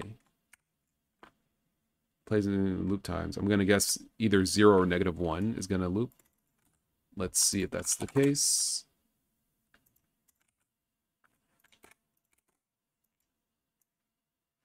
Let's see. 0 plays the music 0 times. Oh, number of times to loop through the music. 0 plays the music 0 times. -1 plays it forever. I'm not sure why they wouldn't make it loop 0 times, but play once. But I guess that makes more sense for 1 to play it once, 2 to play it twice. All right, so we'll just say -1 for now. Let's see if it plays. Yo, let's go. Cool, okay. That was rather simple.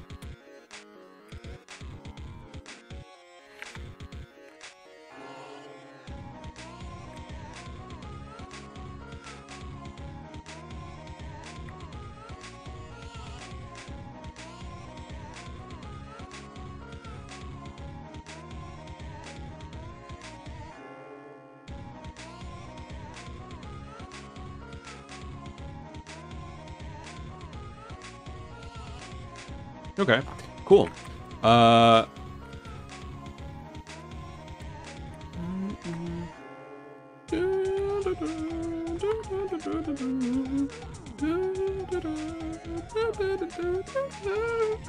Okay, this mess does bang though.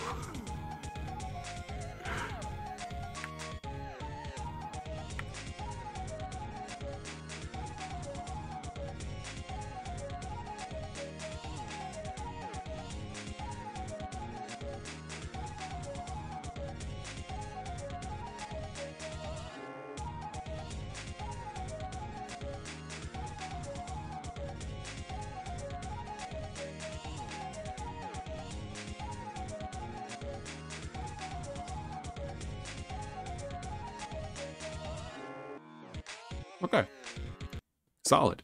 Does anyone remember Game Maker and like playing MP3 songs in old Game Maker games, and when they loop, it would be like a half-second pause? That was such a rough time. Like the independent game like community, like back in like 2003 to 2010, I don't even know, but like the old like Game Maker music looping problem where it was just like, oh yeah, it's just gonna like pause for like a second before it loops and like freeze the entire game. That was such a bananas like, oh, that's so insane. It's so nostalgic, but it's such an insane thing coming from that.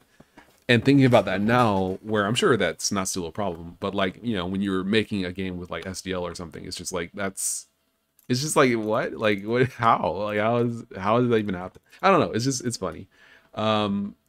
It's very nostalgic. Okay, so this is working really well. We want to actually, instead of setting the music here, we want to load it in here. So when we load a level, we want to load the BGM. We'll just load it at the end, I guess.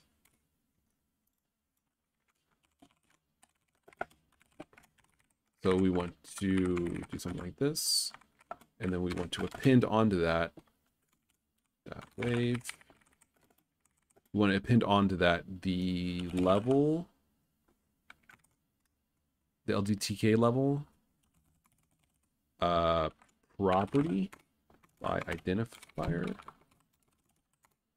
and then we want BGM, which is it? I guess it is capitalized. Okay. Let's see. BGM name is this. Let's see. Actually, I guess I can just do like if BGM name dot is null. It's not null, rather. Then we know the music has to be something, so we say music is this as string. But we also want to lowercase all of that, so can we strings.lower? And that is basically it, right? Level.game. Okay, cool. Let's see if it works. All right, so we run the game. Nil, we're good. Actually, are we still trying to play it? We are. Okay, we say basically if level.music is not equal to nil, then we go ahead and try to play it. We're good. Okay. So we run it. There's no music, and so nothing happens. We go over to here, and we say like, oh, BGM for the level. We want it to be as technology. Save. Go back and run.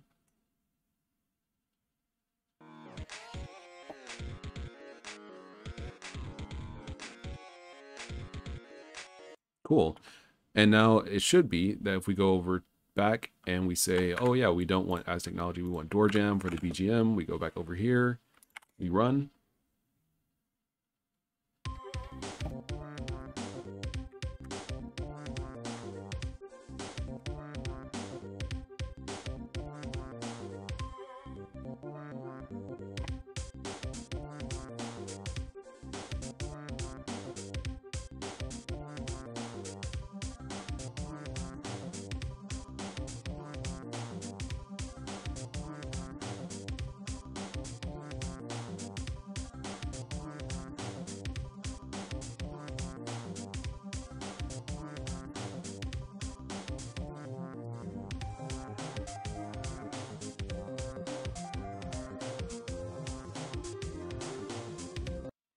Fantastic. Absolutely fantastic. Now, the thing that I'm hearing, it feels, I don't know if it's correct, but it feels like the audio's kind of janky. Like it's a little, we don't need to print that anymore.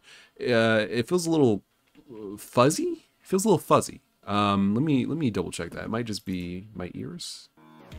Nah, it's definitely crisp. Yeah, that's way crisper. That's way crisper than when you play it through the game.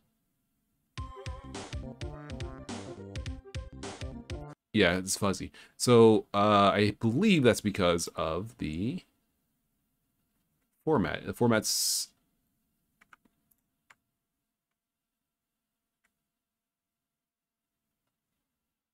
What? What? Excuse me? The default frequency is 22.0. No way. That's insane. The default frequency is 22050, dude. How is that a good default frequency? A default sample rate. What the heck, bro? Why? How? I was expecting like my audio was 44.8 and it's 44.1 or 48 kilohertz, and the audio is 48 kilohertz and the default is 44.1. I was like, okay, maybe that's what it is. Why is it so incredibly low? That's weird. Give me, yeah, 44.1. Crashed. Interesting. Unrecognized audio format. Is that because I need to, what's it? You went 16? Or is that the form? Oh, that's the format. My bad. 44,100. That's such a weird number. There we go.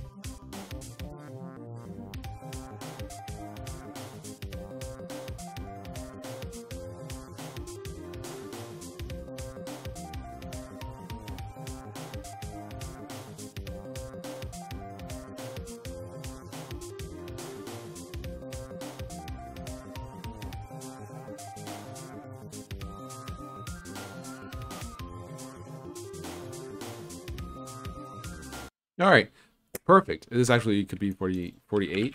I feel like it might be a little low still. Yeah, I think it might actually be a little bit low in comparison. Yeah. Yeah, I swear I'm here. Like I'm. Yeah, I think that's correct. I think that's better. I mean, of course it's better because it's higher quality, but I feel like I can hear the difference. But I'm not sure if it's that quality in the file itself. I'm gonna guess it is. Is it though? Yeah, it is. Okay, so then I am correct. Cool. Well, that's fantastic. The audio is easy, dude. Audio is pretty simple. I'm surprised. That's the cool thing about SDL is like the harder things are kind of hard, whereas the simpler things are simple. Like, you know, loading audio, loading textures, loading images is like, that's easy. But like wrapping images, that's harder. So in answer to Romet Tagobert, what are you doing?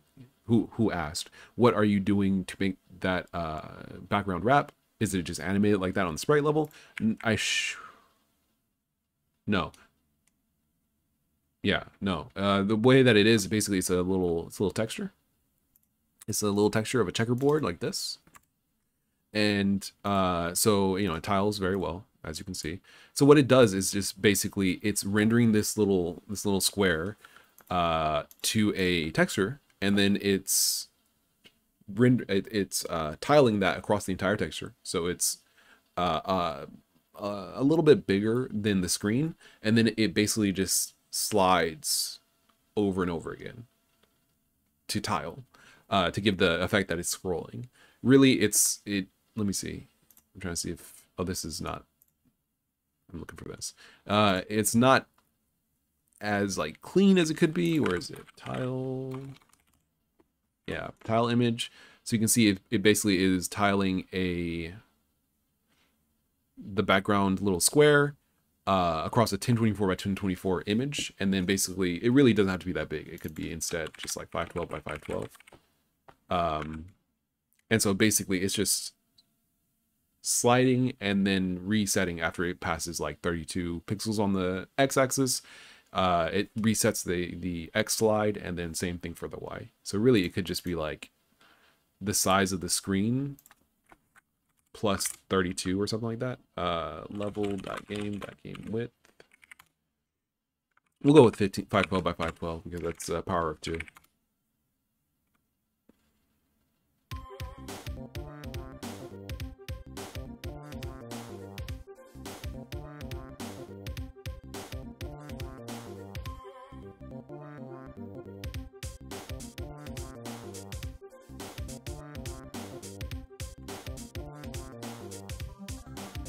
And also, it's rather cool. Where is it? What is it? It's not Doorjamb. It's called Load Underlight. Check out that CPU usage, that memory usage. That's insane, dude. 0%. Like it's just like it's chilling, dude. It's chilling.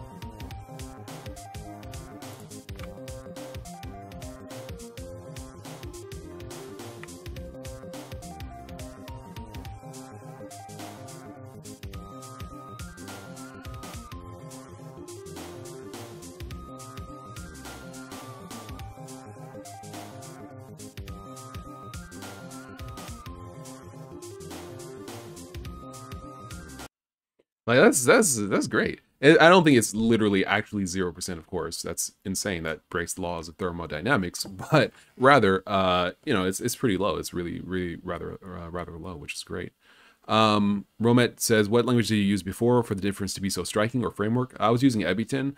Ebiton, it does like have like some shaders and stuff built in. I mean, it has shaders, but I think even drawing something in Ebiton uses the shader in such a way where you can do like fancy color blending, and you know, like you can rotate and like scale and skew images or textures really well. So I mean, like, you know, it's not like it's just slower.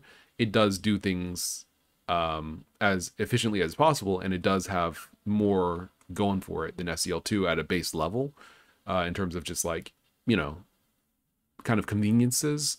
But if you can get around and like work with SDL2, like you see why so many games and applications use SDL2, because it's fast and it's optimized and it's clean, dude. Like it doesn't do everything, but what it does do, it does very well. I think that's probably the best way to describe it. Like it doesn't touch a whole lot of like realms. Like you have to make your own frame timing, you have to make your own like input like binding system and all that, but like it does do the stuff it does really well, to the point where it's like you can't be upset at, you know, how it handles music. So far, at least, it seems like you can't be upset at how it handles music or how it handles, you know, texture loading and stuff like that. So it's an interesting and different way to make games compared to using something like Game Maker or you know, Unity or Unreal or anything like that. You know, love 2D, Godot. But the flip side is that it's just really like, it's kind of powerful. Just it does what it does really well. Like 0% CPU, 14 megabytes of RAM. 14 megabytes of RAM, my dude. Like that's kind of insane. That's like, people are gonna like buy the game, and before they get up to like go to the bathroom, it's done downloading. They're like, what? It's like, yeah, dude, this thing is like 7 megabytes big. Let's see, if I wanted to build it. If I wanted to build it, it's finished building, and it is 36 megabytes big. That's not like extremely small, but that does include all the assets.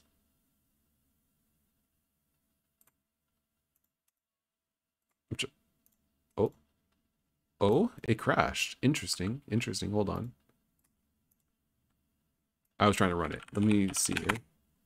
Why would it crash? Couldn't open assets door gfx door.png. I thought it included all the assets. Am I incorrect?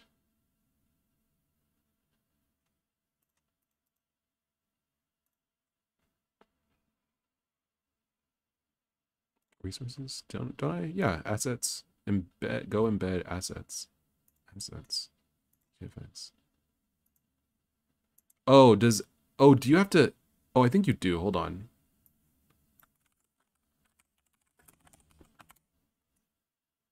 I think you have to embed. Yeah, okay. Let's see. Go embed directive. Okay, it must be okay. For example, recommend. Okay, the patterns are / patterns may not contain normally. Okay, so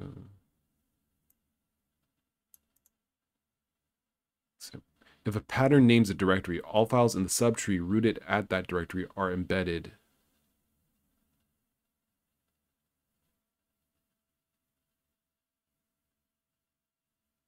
Recursively, except for that files with names beginning with dot or underscore are excluded.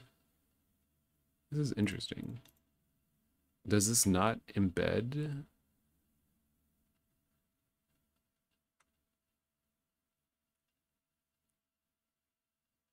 Does it not embed all of assets? Do I need to do assets /? Let's see. Content image /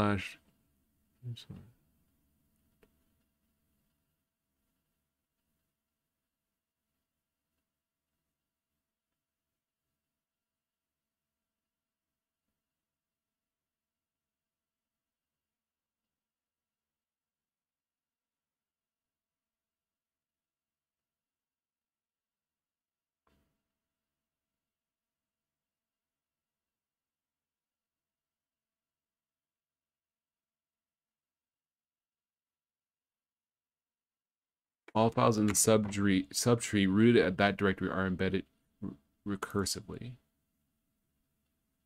I can't find door.png. Assets gfx door.png. It's definitely there. Couldn't open.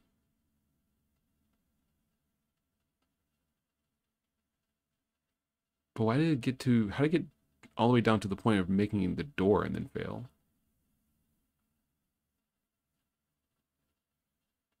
I gotta get going. Let's see.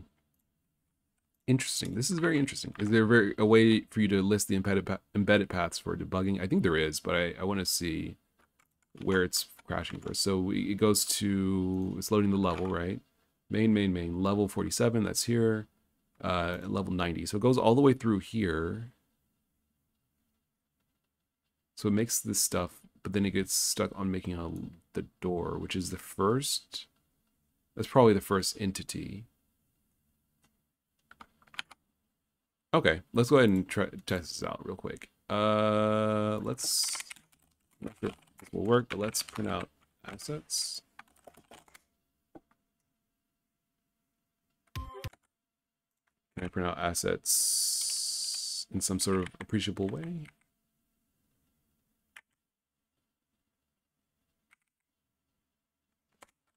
Try assets, open.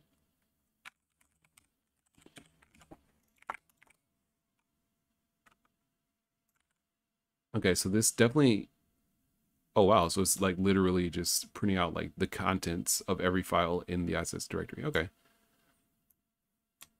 So let's try gfx door.png.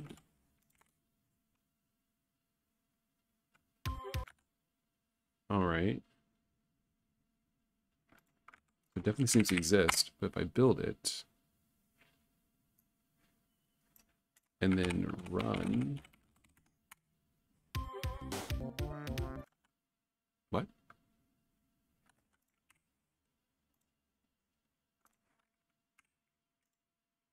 Oh, oops. Let's close this.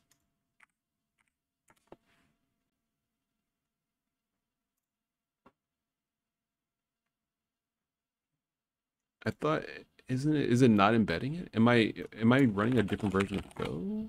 No, Go 1.16. That should be able to do this. Let's see. All right, let's put this just anywhere else.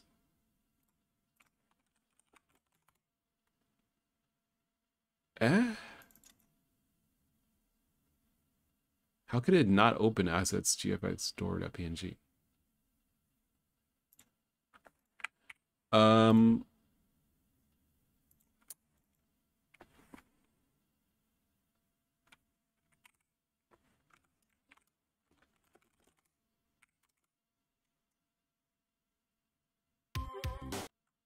That doesn't exist. That doesn't exist. This is interesting. I'll have to investigate this further at another time, unfortunately. Our amount of time. It's able to...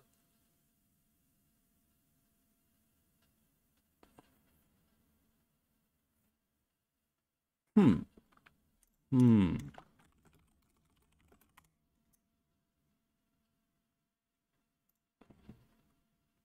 Okay, so there it is.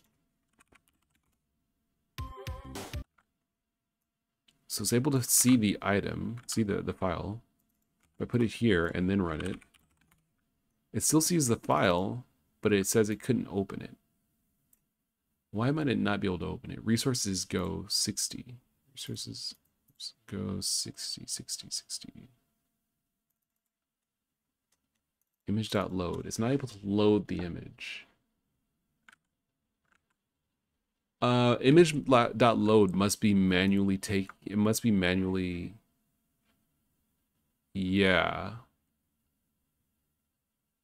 Okay, that's probably why. Okay, that's why. So basically, when even though we have the asset. Oh, yeah. None of the resources are being loaded from the asset. I have to, that's what I haven't done this. Okay, I just straight up haven't done this yet. My bad. What I need to do here is basically load raw, load PNG RW, SDL.RW ops. We need a new RW from file, I believe. Is there any other way to do that? RW from memory. That's what we need. RW from memory. And then we say open asset. And then we say resource path. Okay, so this is the asset. So we'll say like asset data. This. Well, I guess we'll put it here. Asset data is going to be this. So this is the asset data, which is a byte. We're going to read asset data. We're going to put that there. Let's see. Image from mem. It's going to be this. This returns the ops and the error. So we'll say error is for this. If error is nil, panic error. Okay. And then we say image from mem. Okay, there we go. And then we just do the same thing for wave. This is going to be load mus rw. Og and micmod specific currently. Dang, so it doesn't open. Assuming a specific format. Resource. Well, this is going to be interesting. We can load waves raw. We can load music raw, maybe using a type. Quick load. Raw. Okay. Let's try this, because, yeah, I really do have to get going. We'll try excuse me. We'll try this and see how it works. Yeah, there's not even any documentation link here. We'll try it and see how it goes. So we have this. We want basically the raw RW is equal to this. We say if there's not the nil, we want to panic. MUS RW. This is going to give us the music and the error. Okay, that's fine. Free source. I'm going to just pass 0 for now. See how that goes. Oh. Whoops. Let's try that.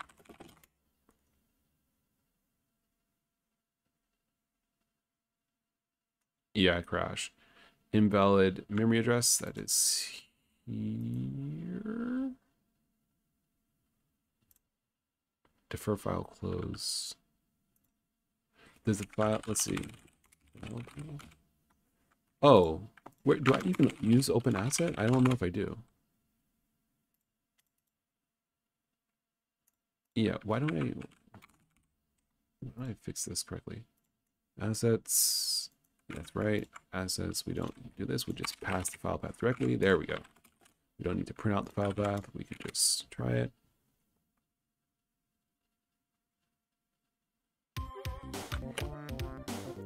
All right, I think we're grooving. Let's see. Now we can try building it.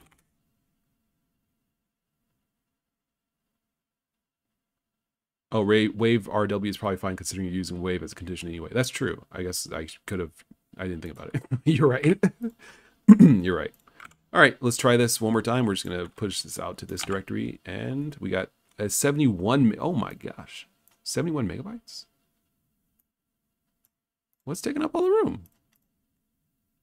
Both of these are rather small. Well, I guess those will be compressed a little bit once we actually get... Yeah, that's an additional like 30 megabytes. That's probably where it is, because it was about 30 megabytes before. Let's check, how big is this folder, assets folder? It is 32 megabytes. Seems like it's a little big, but it might... Well, it's working. That's good. All right.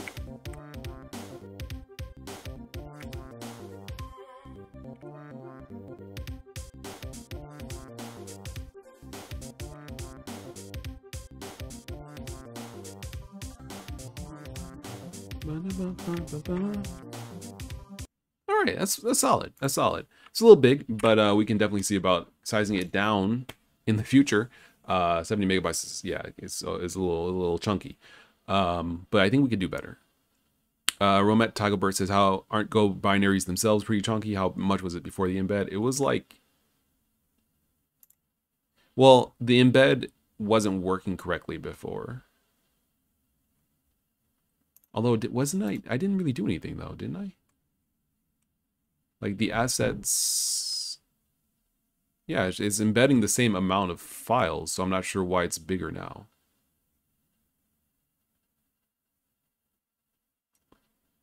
I'm not sure why it's bigger now. I have to go, unfortunately. But yeah, this is something to consider. I feel like we can get it down smaller. I feel like we can get it down to maybe 30, maybe 20 megabytes, 40 megabytes. We'll have to see. But it's been fun. I thank you very much for stopping by my stream. It's been a lot of fun. And we got a lot done today. So yeah, thank you very much for watching. I've been SolarLoon. Shenanigans indeed. Romet Togglebert. I really do appreciate everyone coming through the stream. And I'll see if I can reduce some of the size a little bit moving forward. But yeah, it's been fun. And I'll catch you guys on the flip side next time. See ya.